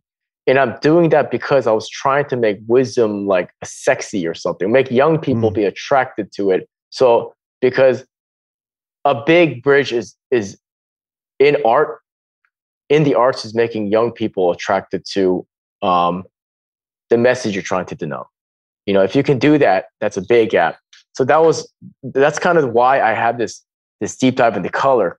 But as my language is developing, I'm doing less. A lot of things I'm working on is going to have not as intense colors, but at this stage, I was really into trying to make things hyper intense and hyper real, psychedelic at that too. And juxtaposing these figures, I spoke about this at 21 a little bit. What do you think putting these two figures together implies, Will? Masculine and feminine. Yeah. So the guardian food dog is actually a symbolic image in symbolic sculpture in East Asian culture. And it represents defending family cohesion. So they're given by elders usually. And that's why every time you go to, like, I'm not Chinese, I'm Korean, but whatever, same shit. When you go to a lot of... You all look the same to me. Yeah, we all look the same. When you go to East Asian people's homes, they usually place that in front of their homes, and the elders usually give it to them. It's a way of saying, you purchase a new home, you're about to start a family, we're gonna protect and honor it, and they gave you the statue. It's a beautiful gesture. And it's so odd that the external aesthetic is so different when the statue of the Virgin Mary is trying to say something of the same sort, which is defend the mother and the child. Mm. right? And you know, every time you see the Virgin Mary depicted, she's articulated so youthfully, because the idea that a woman and a child are actually very innocent. I don't, you know, regardless of like just their psychological nature, they are creatures of innocence. So there are things to be defended and preserved. So when you stack these two together, it's exploring that sentiment that the society that does not defend and preserve the mother and the child falls into hell. And that's why there's a fiery tone to it and imbued to it as well. And this is kind of the language I was exploring with this painting, that men have to understand that those Mongol son of bitches are coming this way, and women and children go this way, and we go this way. That's the deal. And that is a part of masculinity historically. We need to understand that those mandates will never leave us. Mm-hmm. Mm-hmm. So, how old were you when you painted this? What stage in your career was this? Because you said at this stage in your career, how long ago was that? Oh, this is pretty recent still, but it's okay. like early 2019. Okay. So it's still pretty recent, but no, I'm sorry. I'm just trying to remember. I think this is late 2018 or early 2019. Okay. Yeah, but it's 2018, 2019. Okay. But the colors are really what's distinct at my evolution of my painting voice at this point. I mean, that was 3 years ago, which is kind of a long time, right? Yeah. Yeah, brother. Let me show you this next one here. Hold on. Can I ask a couple more questions? Sure. Yeah. So, okay. So, as a viewer, so one of the things that I really wanted to do, okay, so where my Poetry for Men podcast episodes came from was that I wanted to have an art appreciation component to my podcast, but it's very difficult to do art appreciation in terms of painting through an audio podcast, you know, and plus, what do I know about visual arts appreciation? It was something that I was looking forward to studying, but poetry I found was far more accessible. But from one of the things that I've been really interested in is, you know, obviously I can't get in touch with Michelangelo and say, Michelangelo, walk me through this painting. You know, what do you like about it? You know, what sort of things are you proud of about it? Because obviously he's passed away. But now I have an actual fine artist sitting here, you know, in front of me with his art up. And so I guess just kind of walk me through the painting, like from a visual architecture standpoint. Like, how did it come together? Did you know that this was what you were doing?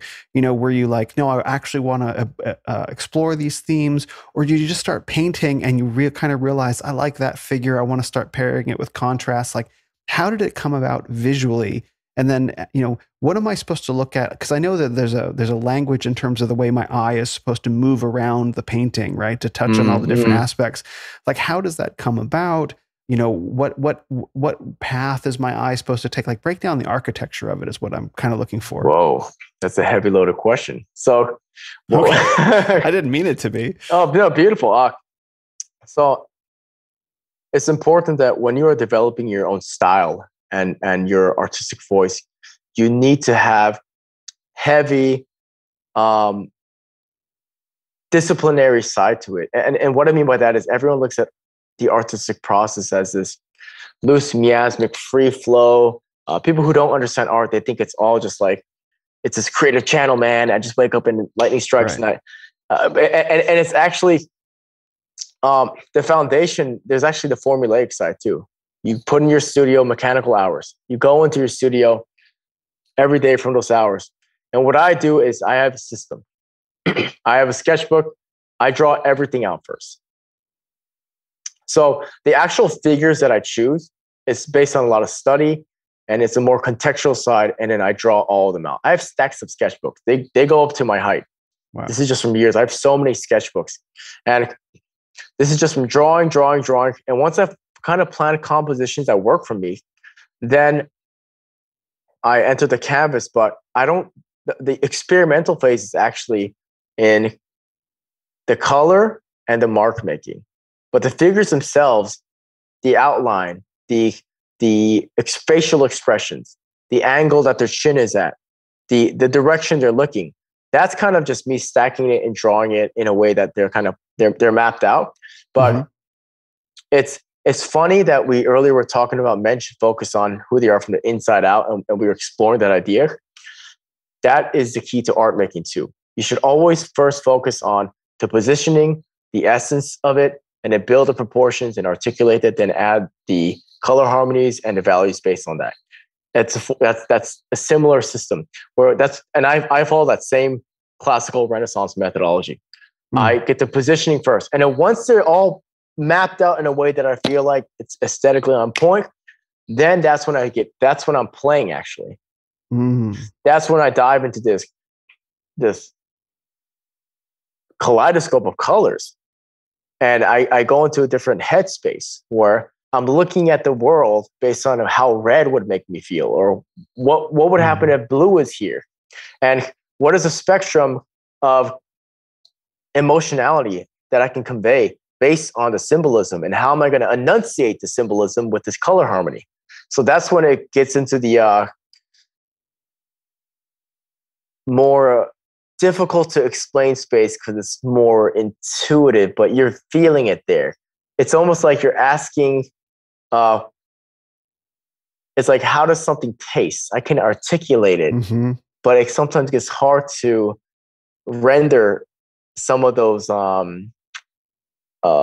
sushi dishes. Sure, yeah. What does the color red? What does the color red taste like? Yes. Sure. Yeah, there's that element as well, but that's the fun stuff, because the whole process of art is expanding your set of disciplines as order onto this domain of chaos, right? That's what you're doing. You're mapping it out. You're putting the mystery of this imagery that's like a deity, right? You're putting it onto a canvas, and then you're building and sculpting it out, and then there's experiment going on with it. It's a synergy, right? Of discipline, the skill set, and the technique. And I'm also playing with the experimental, color harmony, situational, mark making. I also do a lot of spontaneous stuff. Like there's stages where I just decide to just throw paint and see how it lands. And then I'm going to use that explosive quality to map out a different part of the plane. So there's stages to it. It's very complicated because my paintings are also multi-layered. They're multi-layered. Some painting styles are actually, frankly, easier. But in my approach, there's no choice just by the dry time alone right. to build it up in its cake. And also something you can't see about my paintings, they're thick with 3 C's. Like they're dimensional. Like three C's. Yeah. It's like a thick. I don't know, like girl in a music video. There's like this orange, the orange part of the woman up there. Like that's actually popping out. And one thing that a lot of my collectors have often contacted me about was the ones who have put their artwork on next to the window. When the sunlight hits it, they actually see these deep shadows coming to the side because it's so thick. It's caked. So they see the ridges. And I love that because I want them to feel it in 3-dimensionally. My paintings have a 3-dimensional relief feeling to them because they're actually thick. Like they come out a little bit. And it's hard to see in person. I mean, it's hard to see it on screen. Yeah. But they're layered with dimensionality. That's the genius of Van Gogh, right? Like go see sunflowers, just like that's insane. It's like, what the heck is going on? Everyone wants to say it's a cliche thing when people say, who are your top painters? And on that list is Van Gogh, but of course, I got to say, you have to see his work in person. Yeah. You could see like a sunflower painting, you go, okay, it's a sunflower, but you see it in person and you could smell the oils, by the way. You could smell the oils and you feel your brain chemistry changing as you smell the oils. You're just like, this is a mind-altering moment. And he painted so thick. And when I saw some of those impressionists, I said, okay, I'm ready. It's a thing, man. We have been deprived in our culture, our contemporary culture, of the true experience of the beauty of apolitical or depoliticized art.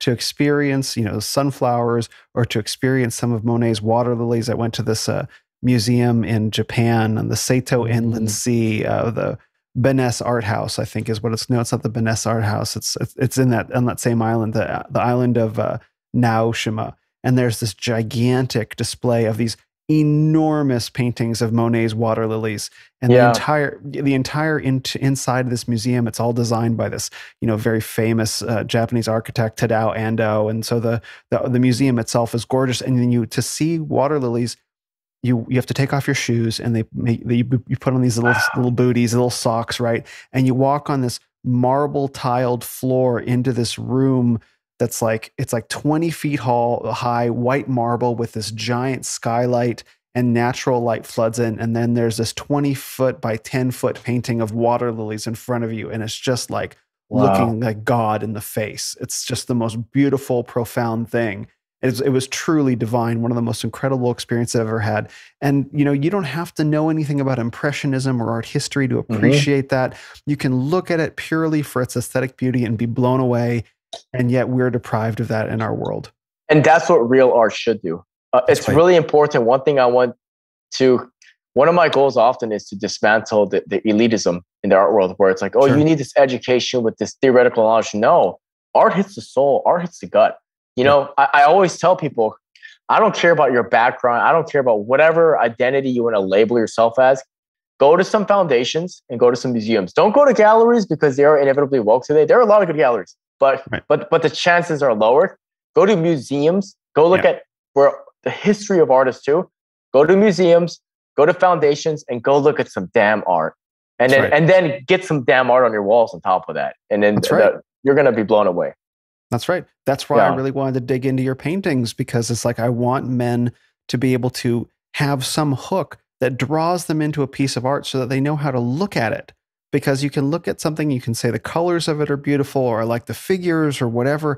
But if you can have an appreciation of just even one small detail of some technical or philosophical notion behind art, it can absolutely transform your appreciation of art, poetry. Like to learn chord progressions. Like if you learn how to play guitar for like a couple months and you learn chord progressions, and then you hear chord progressions in pop music or whatever you listen to, it'll change your appreciation of music entirely. And so it's that it did for me. And so like, I want men to have the same experience of visual art, of painting, because it can transform your life. It can transform your mind and your heart to be able to appreciate beauty on a deeper level. 100%. It's an important, it's if you're going to have a holistic masculinity, you need the aesthetics. Absolutely. You need the aesthetics. And Miyamoto Musashi talks about this in the Book of Five Rings, that every warrior, to be a complete warrior, I mean, he's essentially saying a man, but you know, his whole lens was warrior, is you need to pick up a brush and practice calligraphy or poetry. And he's right about that. You need to have brush on one hand and sword on the other. You know, that you need that balance. And a lot of the guys like yourself, Tanner, and I mean, like we're acknowledging that we got to take the aesthetics by the horns. And that's right. It's no coincidence. I got to tell you, like when I meet, I'll tell you, most of my collectors, and we're going to touch about this a little bit later, they're in the military. They're warriors. Yeah. And it's because they understand aesthetics at such a deep level, because they've had to embody some type of masculine archetype in real life. And now they almost have a calling to explore that in other dimensions. And I think it's not a coincidence to me. Not at all. You want to look at this next piece, brother? Let's hit it. Oh, so good. Thank you, by the way, for people who are listening on the podcast and aren't currently watching on YouTube, I'll make sure to provide some sort of link so you can get some sort of, even if low res version, so you can see what we're looking at. You can click in the show notes. This is one of my capstones in my career, and I plan to outdo this one, but I hope. I mean, but this was. It's funny. Like I have a couple of mentors, Jeff Huntington, world-class muralist. Bill Newman was one of my mentors too. We all call it different things, like peak performance. That's what he calls it. Another one calls it your mojo.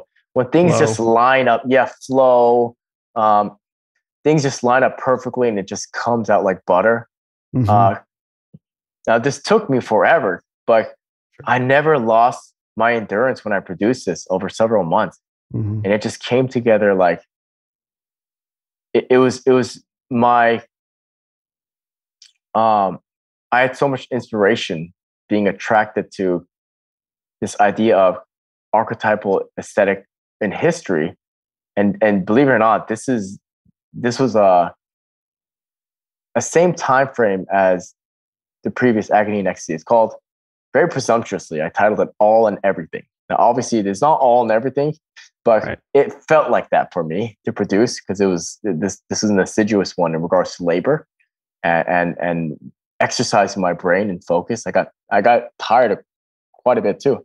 I mean, I was able to complete it at the rate that I planned to do so, but it was heavy mentally to produce this painting. Mm-hmm.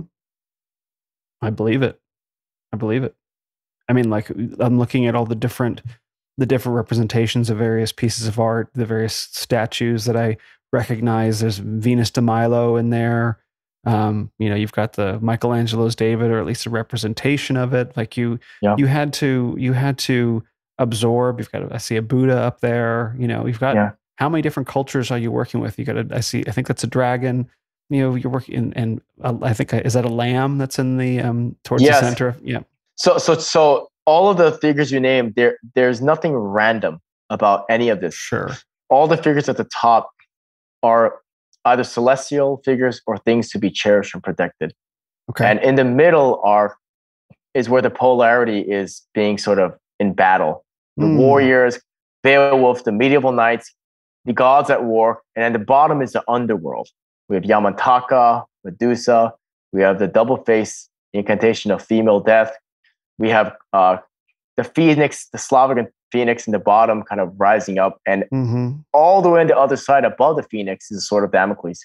So these are all like really symbolically placed as a hierarchy, actually. And I did this on purpose. And I wanted to really convey that compositional awareness is connected to like psychological awareness.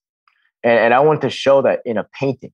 And I've seen people do this in films, but I want to show that same illustration with the visual arts. Wow. See, that single key to the image just opened up several new dimensions of appreciation for being able to look at it, to understand the hierarchy of, I guess, ascendance as you go up the painting. Yes, brother. That's great. Thank you, my friend. Yeah, this one was like, I've actually had several collectors contact me about this one, and I'm just holding off to sell it because I can tell that the value will go up, but I can also tell that, I mean, I'm telling you, this is a painting that, I mean, this is my baby, actually. Sure, yeah, I see it on the wall behind you. Yeah, that's right. This is my baby right here. This is I always leave this up here, and it's a big one too, Yeah, man. Yeah. Like Michael Jordan putting one of his Nike ads on his own wall to remind him of who he's capable of being, right? Yeah, I guess I'm very vain. I don't see that. I'm just teasing. All right. This one is actually my most popular painting, though. Okay. This one is titled Apex. Can I read you a free writing exercise that we did on the council about this that Jeff Younger wrote? Yes. So, of course, my phone, I had it here ready, but of course it flips. Okay, it's pretty beautiful. I was touched it. The tiger is hungry. He thirsts from the long run. The prey, a large buck, stands unknowing, filling its belly with green grass. A spirit overtakes the tiger. His eyes burn bright. His lips curl and show his fangs as saliva drips down his chin. Practice for the death bite before he feasts. The spirit of the hunter fills the tiger's bones and heart. Ambush and ruthless exploitation of surprise. The samurai had never seen a tiger on the hunt. He was surprised, on horseback, to observe in the far distance the tiger moving low to the ground in the tall grass. As the killer approached the prey, the samurai saw him pause. He knew to reason. The spirit of the warrior had overtaken the tiger. Even at this distance, the tiger altered in spirit. His two sword fangs were unsheathed, and his eyes passively took in the prey, the true Zanshin, the empty mind of the warrior. Boom.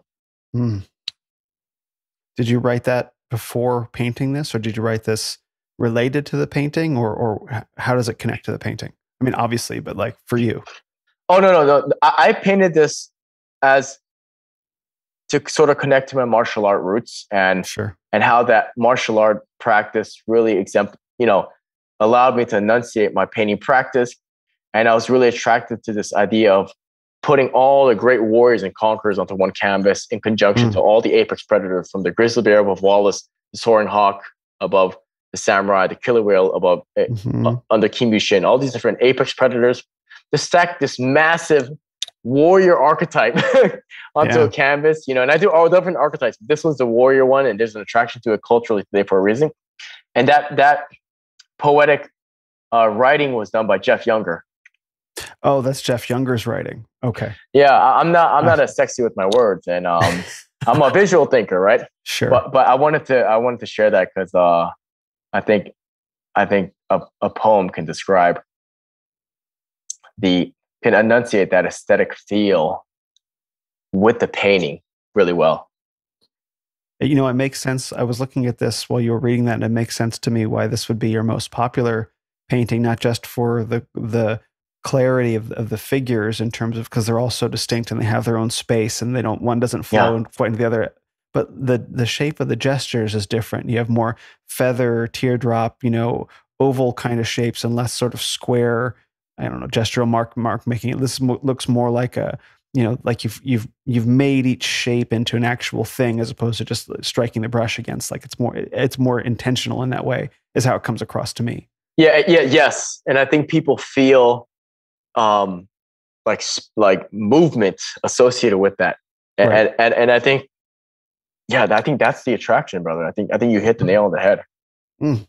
Well, I also noticed that you're really good with eyes. You've got this glowing eye thing going on. Like you're really good at like figuring out, like there was in the first one with the Mary and with the dragons, there was one little dragon in the lower right-hand corner that had these glowing blue eyes. And so now you've got the glowing yellow eyes of the tiger and the glowing red eyes of the guy in the chainmail. Like, yeah, I mean, there's when you paint any kind of face, whether it's an animal or a human, you know, the gaze, brother, you know, often I actually, it's funny because I often make central figures or when I want to draw the viewer's eye, I do that.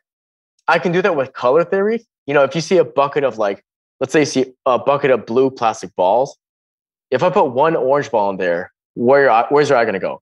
Right. The orange ball. It's all contrast, right? And that is a microcosm of what you can do with 100 different colors. But you can still guide the eye based on understanding color theory. So, but you can do that whilst also playing with the notion of the human gaze. So what I'll do often is the figure I want people to look at first strikingly, even if it's in the center, I can make a figure that's not on the center be the first one to look at by making all the other eyes flat, but that figure's eye is going to have the pupil there. So you kind of help with kind of look at like, that's someone looking at me. You know what I mean?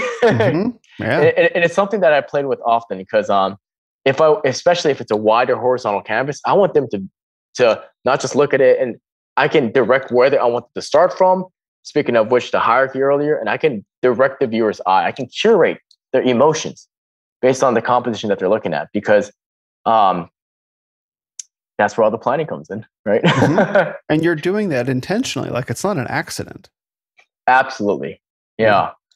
All right, let's check out this one, which is different because it's a one central finger, but this is also a very popular one. And I had collectors internationally from Paris, Berlin, like Milan, they all wanted this painting. And for some time I was like, I have to be able to articulate what's going on with this painting, because the offers I had with this painting was it was a lot. There's a lot of momentum with this. Significant. Yeah, what do you think, brother? I want to hear your interpretation. I'll say just on the surface of it, it's not my favorite of the ones you've shown me. Like I like the color contrast between the blue and the pink is really good, but like I look at the pink and I just think like sherbet or bubble gum or something like that. And it doesn't appeal. It doesn't appeal. Like I get that from an international art collector perspective, it kind of plays with this notion of like broken masculinity with this pink, and it's sort of they would see this as subversive.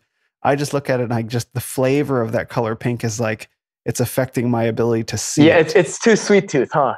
Yeah, exactly. But I mean, that's not necessarily like objectively bad. I mean, this is often when people look at, you know, let me agree with you actually. I often think about what is the ultimate form. Like if there's one word that can kind of summarize and encapsulate everything of effective value. Whether it's tech, you're building an app, whether it's a painting, across the board, compression without losing its meaning. And often I see what you're saying, because those other paintings, I'm able to put a complexity of depth and put it onto one installation here. But with this one, there's something, even if this painting itself is very complex with the layering and the color alone, but symbolically, it's obviously just one central figure. Boom. So there's something to that. And that says a lot about you, brother. You know, that you've sort of surfed Finnegan's wake in your mind there. You see what I'm saying? A little bit. Like I guess when you say Finnegan's Wake, you're talking about the James, is it James Joyce? Is that the one that you're talking about? Yeah, it's a book by James Joyce, which is this idea of like, it's almost like you wonder what kind of substances he was writing, but it's this idea of just like letting the mind, I guess that's not a good example, but I was using that as a term for going into deep diving into uncharted territory in your brain, which is what he was kind of trying to get into. And this is more like a face value representation of some of the things you've been talking about. I think I can see that. Yeah. I mean, I can, from a perspective, like why would this particular painting be so popular? Why would this draw international attention? Because I can see that if you have a feminist perspective, and you don't recognize that you do, what you see is the strong masculine figure cut in half, broken, surrounded by pink, which at least during this phase of human history is considered to be a feminine color. Oh, wow. A fun fact, by the way, I don't know if this is true, but that it used to be the opposite. That pink used to be the masculine color for little boys, and blue used to be the feminine color for little girls. And then sometime during the 20th century switched. I read that somewhere. I don't know whether it's true or not, but that there was a switch. But so from an international, I know there was an inversion of the primary colors with in Christian history, because you just have to look. You can look. I know that much because I've studied my color, but I can see that it depends on the period. Yeah. And this would be like the broken masculine is surrounded. The broken, heavily bounded masculine is surrounded by this free form, kind of expressive feminine, and it's sort of like it's sort of a women dominant kind of. Well, you are actually touching upon some of the intention behind when I produced this painting. Oh, nice. This idea that masculinity is the most hated thing today. So this is kind of exemplifying that, because there's my favorite statue in the Metropolitan Museum of Art. This is actually like a huge study I did. Usually when people do studies, they just do drawings and then they'll just do like quick paintings. They don't really show so much of them, right? Sure. But this study basically became like a painting in and of itself, because usually I like to stack a lot. I want to challenge myself, and I'm into intensity too. Sure. But in this composition, when I go to the Met, my favorite statue is this huge statue of this masculine face that's been sliced in half. And the fact that it's in the front and center, not because I like what it's implying, but it says a lot about our culture, I believe. And I think this composition, by the way, I don't know the collector like that. Like I met the gentleman who came to get the work, but it's strange enough, we didn't have like a long conversation. So I don't know what he just knew that this had to be a part of his collection, right? Wow. Interesting. Yeah. I don't know. He could have been like he could have had that same feeling as me. He could have been a beta. I don't know, brother. Who knows? Well, that's a really strange thing, is that this but I'll email him and say that Will Spencer says that, you're kind of light on loafers. Great. My YouTube channel lasted for exactly 2 hours. No. No. So, I mean, it's an interesting thought that you can paint something like this and you can pour weeks, months, blood, sweat, and tears into creating a thing that you then sell and then disappears, that you may never actually see again. You don't know what it's on the wall next to. Story of my life, man. Dude, I don't know that any people can really appreciate how difficult that is to produce something like that. Like, you don't know what's being done with it. You hope it's being respected. You hope it's being, celebrated for what it is. But, maybe it's positioned in such a way to say something that you don't intend. I had you're saying a fear of mine, because I actually had an instance early on in my career when I was 20. Ooh. I produced this actually I was kind of bamboozled into it because I just wanted to produce work of, ancient statuesque aesthetic at that time, at that developing stage of my career. And someone asked me to do a commission of this cult-like worshipped homosexual guy, Antinous. And Antinous is like worshipped in the gay world and all that. And look, as a commission, it's still fun. Even now, I'd have been like, oh, okay, whatever. Just like pay me, I guess. And, I would have gone about it.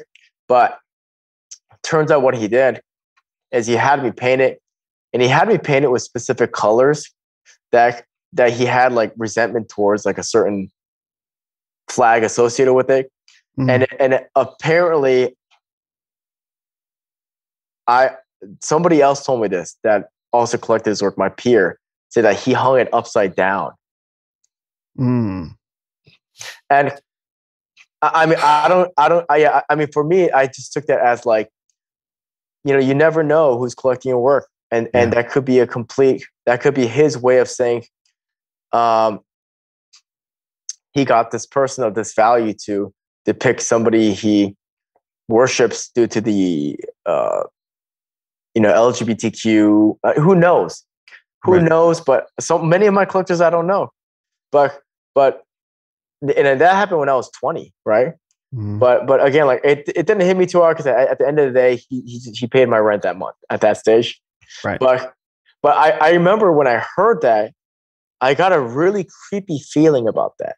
So if this guy hangs this upside down, that says a lot. That's like, it almost looked like at that point, it looks like this man is drowning in pink. Like his head is like chopped off, and it's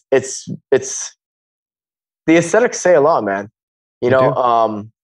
And they show who a person is. And we're talking about character. How you decide to present your home, especially hang-up art, says a lot about you based on the art you pick. The art you pick is a really good way to get a first impression at that. Sure. Yeah. And if you don't have art, it says a lot about you too. Yeah. Anyways, let's go to the next thing so that we don't. I love your paintings, by the way. I think they're beautiful, but they're not my style. They're not something that I would hang in my home for the most part, what I've seen. You know what I mean? Just because the color palettes are so bright, they're so vibrant. And I tend to choose more restrained kind of color palettes, less like large impact kind of visual things, and more things that invite investigation and exploration. Like I've got a big photo of this wave. This is what I'm talking about. If you have too much color, it tends to have a less intellectual invitation. It looks the first hit is but I did that for so long on purpose because I wanted to sort of go into the more mainstream, like this again. This has a very pop sort of feeling in many ways too, right? Yeah. And I did that intentionally because I was trying to plant these seeds of wisdom. But now, I'm telling you guys, and you're hearing it first on the Renaissance of Man podcast. Like when I'm doing this series, when I come back to produce this biblical series, one of the things I've written down is the colors are going to be way watered down. Interesting. That's be awesome.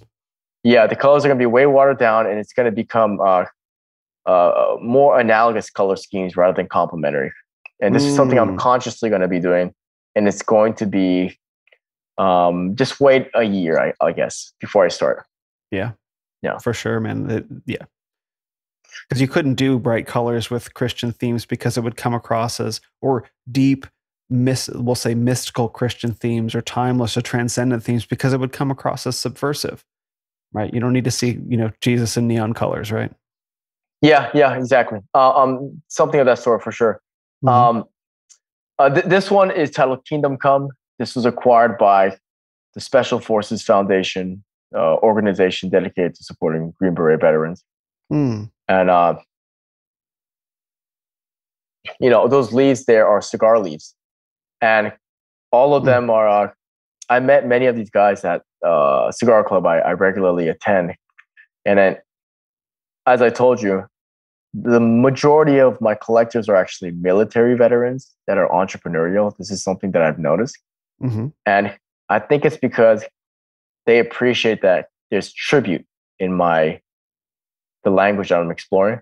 And this is a little bit more simple too. It's a little bit more 1, 2, 3 ABC sort of in regards to the intellectual space.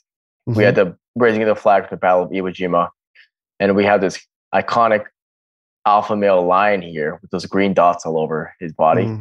But it's sort of, I didn't know, but everyone can interpret the lion in so many different directions.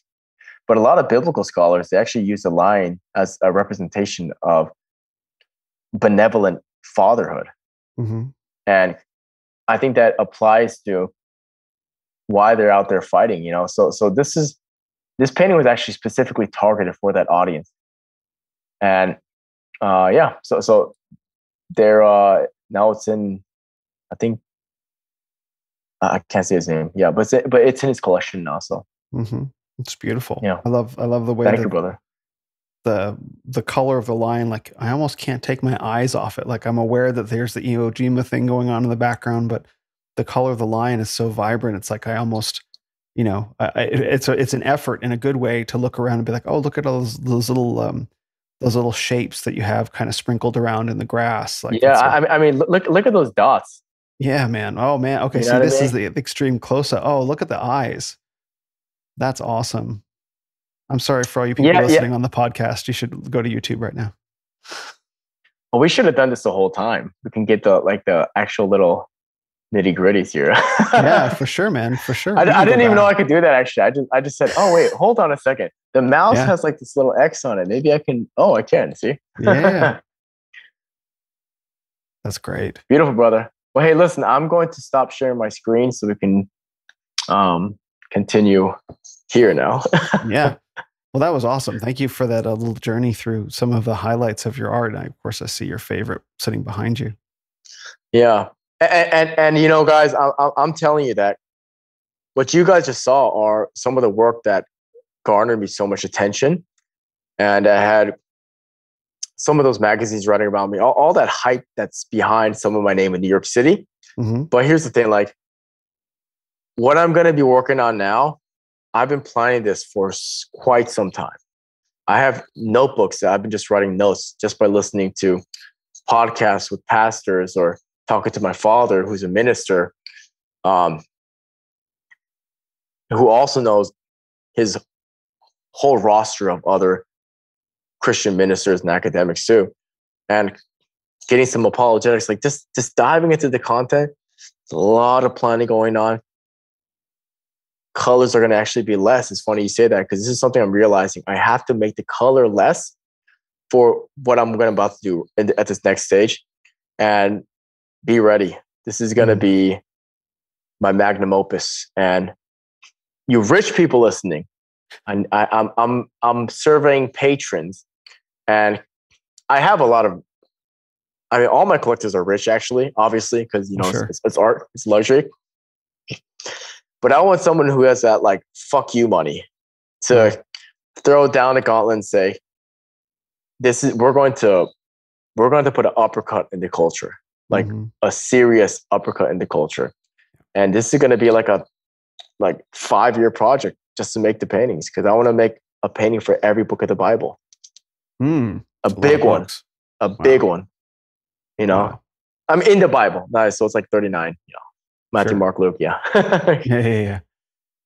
Well, to all those people listening, I think it's really hard to avoid the conclusion that we're in a cultural war, and the war has been going on for quite a long time. That's why my talk at 21 was waking up on the battlefield. There are a lot of people that are just now, a lot of men especially, and women as well, that are waking up and realizing that we're at war culturally, and the battle is going to come to you, and so you have to make a choice to stand up for what you believe in and to show up on the battlefield. And that is a full spectrum thing in your life. and we're seeing it now. We're seeing it. It's in your workplace. It's in your family. It's with your friends. It's in your social media. It's potentially in your bank accounts. It's, in the price of groceries at the supermarket. Like every place is a battlefield, and it sucks. It sucks, but it is what it is. And so you have to show up and be counted with your choice of where you give your money to. And are you going to start giving it to artists who are actually pushing back at the root? A lot of these ideological roots, the creative expression, the artistic expression of artists communicates on a subconscious, even spiritual level, like a subconscious and a superconscious level. Only artists can fight on those battlefields. Only artists can fight at the highest level of transcendence and the deeper level of emotional, and I guess the deepest level of emotion. And so that's what artists are for. And so we got to show up and fight the battle in that way too. And so, but that takes money. It's not cheap to produce great art, right? The starving artist is not a thing. Yeah, we got to. I mean, look, if we're gonna take the culture back, we need the artists and we need the fat walls behind them. Yeah. And that's a fact. The goal may not even be to take. Who knows if we can take the culture back? But what we can say is we're going to show up on the battlefield, and at least we're going to push. At least we're going to say no. We're not going to go quietly and simply accept what you tell us we have to think through art and culture. We're going to assert, we're going to produce our own culture, and you're going to have to contest with us in the open, in the sunlight, and we'll see whose culture is superior. At least we get to do that. If we get to that point, brother, I mean, if we can put that on the world stage, it's what Socrates was talking about. Yeah. 3%. If we get 3%, then with our quality, it'll speak for itself. That's right. We are going to put that on the world stage. Here, brother. Here. All right, man. Hey, listen, man. It's such a pleasure. And Will, you are a beautiful man. If I was a woman, you'd be a 10, and you are crushing the game, man. And God bless you, man. Thank you so much, Arthur. You flatter me. I appreciate it, and I think you're a fantastic man, and I think you're way better than a 4. Way better than a 4. Self-evaluation. Yeah. Oh man, a 10 as well. But before we go, where can men go to find out more about you and what you do? Oh, okay, yeah. So if you want to follow my work, just Arthur Kwon Lee on all platforms, on Instagram, Twitter. I'm pretty late to the Twitter game, and I'm doing what I can. And you can Google Arthur Kwon Lee, go to arthurkwonlee.com. If you want to join the creative collective, and there's really nothing like this in regards to an art collective. Most art collective, as every artist here who has been in an art collective knows, is just a bunch of liberals getting together talking bad about conservatives while drinking their wine. That's what they are. But this is the art collective. We have Dr. Kevin Liu coming to do a speech with us. He's the most known student of Dr. Jordan Peterson. We have writer circles. We are doing a book club with Excavator, the guy who's in Canada crushing it with his writing against postmodern thinkers. We have all these different resources, and not only that, we're working on a lot of stuff to put ourselves out there, and we are going to start a movement in Originism. So if you want to join the conversation, or if you just want to develop an artistic voice and find your medium, the Genesis Council, genesiscouncil.com. And I will say, we reject way more people. I've rejected a lot of people, because we want it to be like the Green Berets, right? Quality over quantity. We only want people, not about talent, but we want the right values, right? We want people who understand what America is, understand how to yield our artistry towards something more logic, and we understand that we have to find our tribe, and this is a place for the artists. Amen. And I think communities have the right to determine who comes in and who doesn't, and we need to get past this notion of everyone needs to be admitted to everything, because that isn't the case. My brother. Right on. Well, thank you so much, Arthur. This has been wonderful, and man, keep doing what you're doing, and best of luck as you head out on this new adventure to produce your magnum opus. God bless you, man. Much love.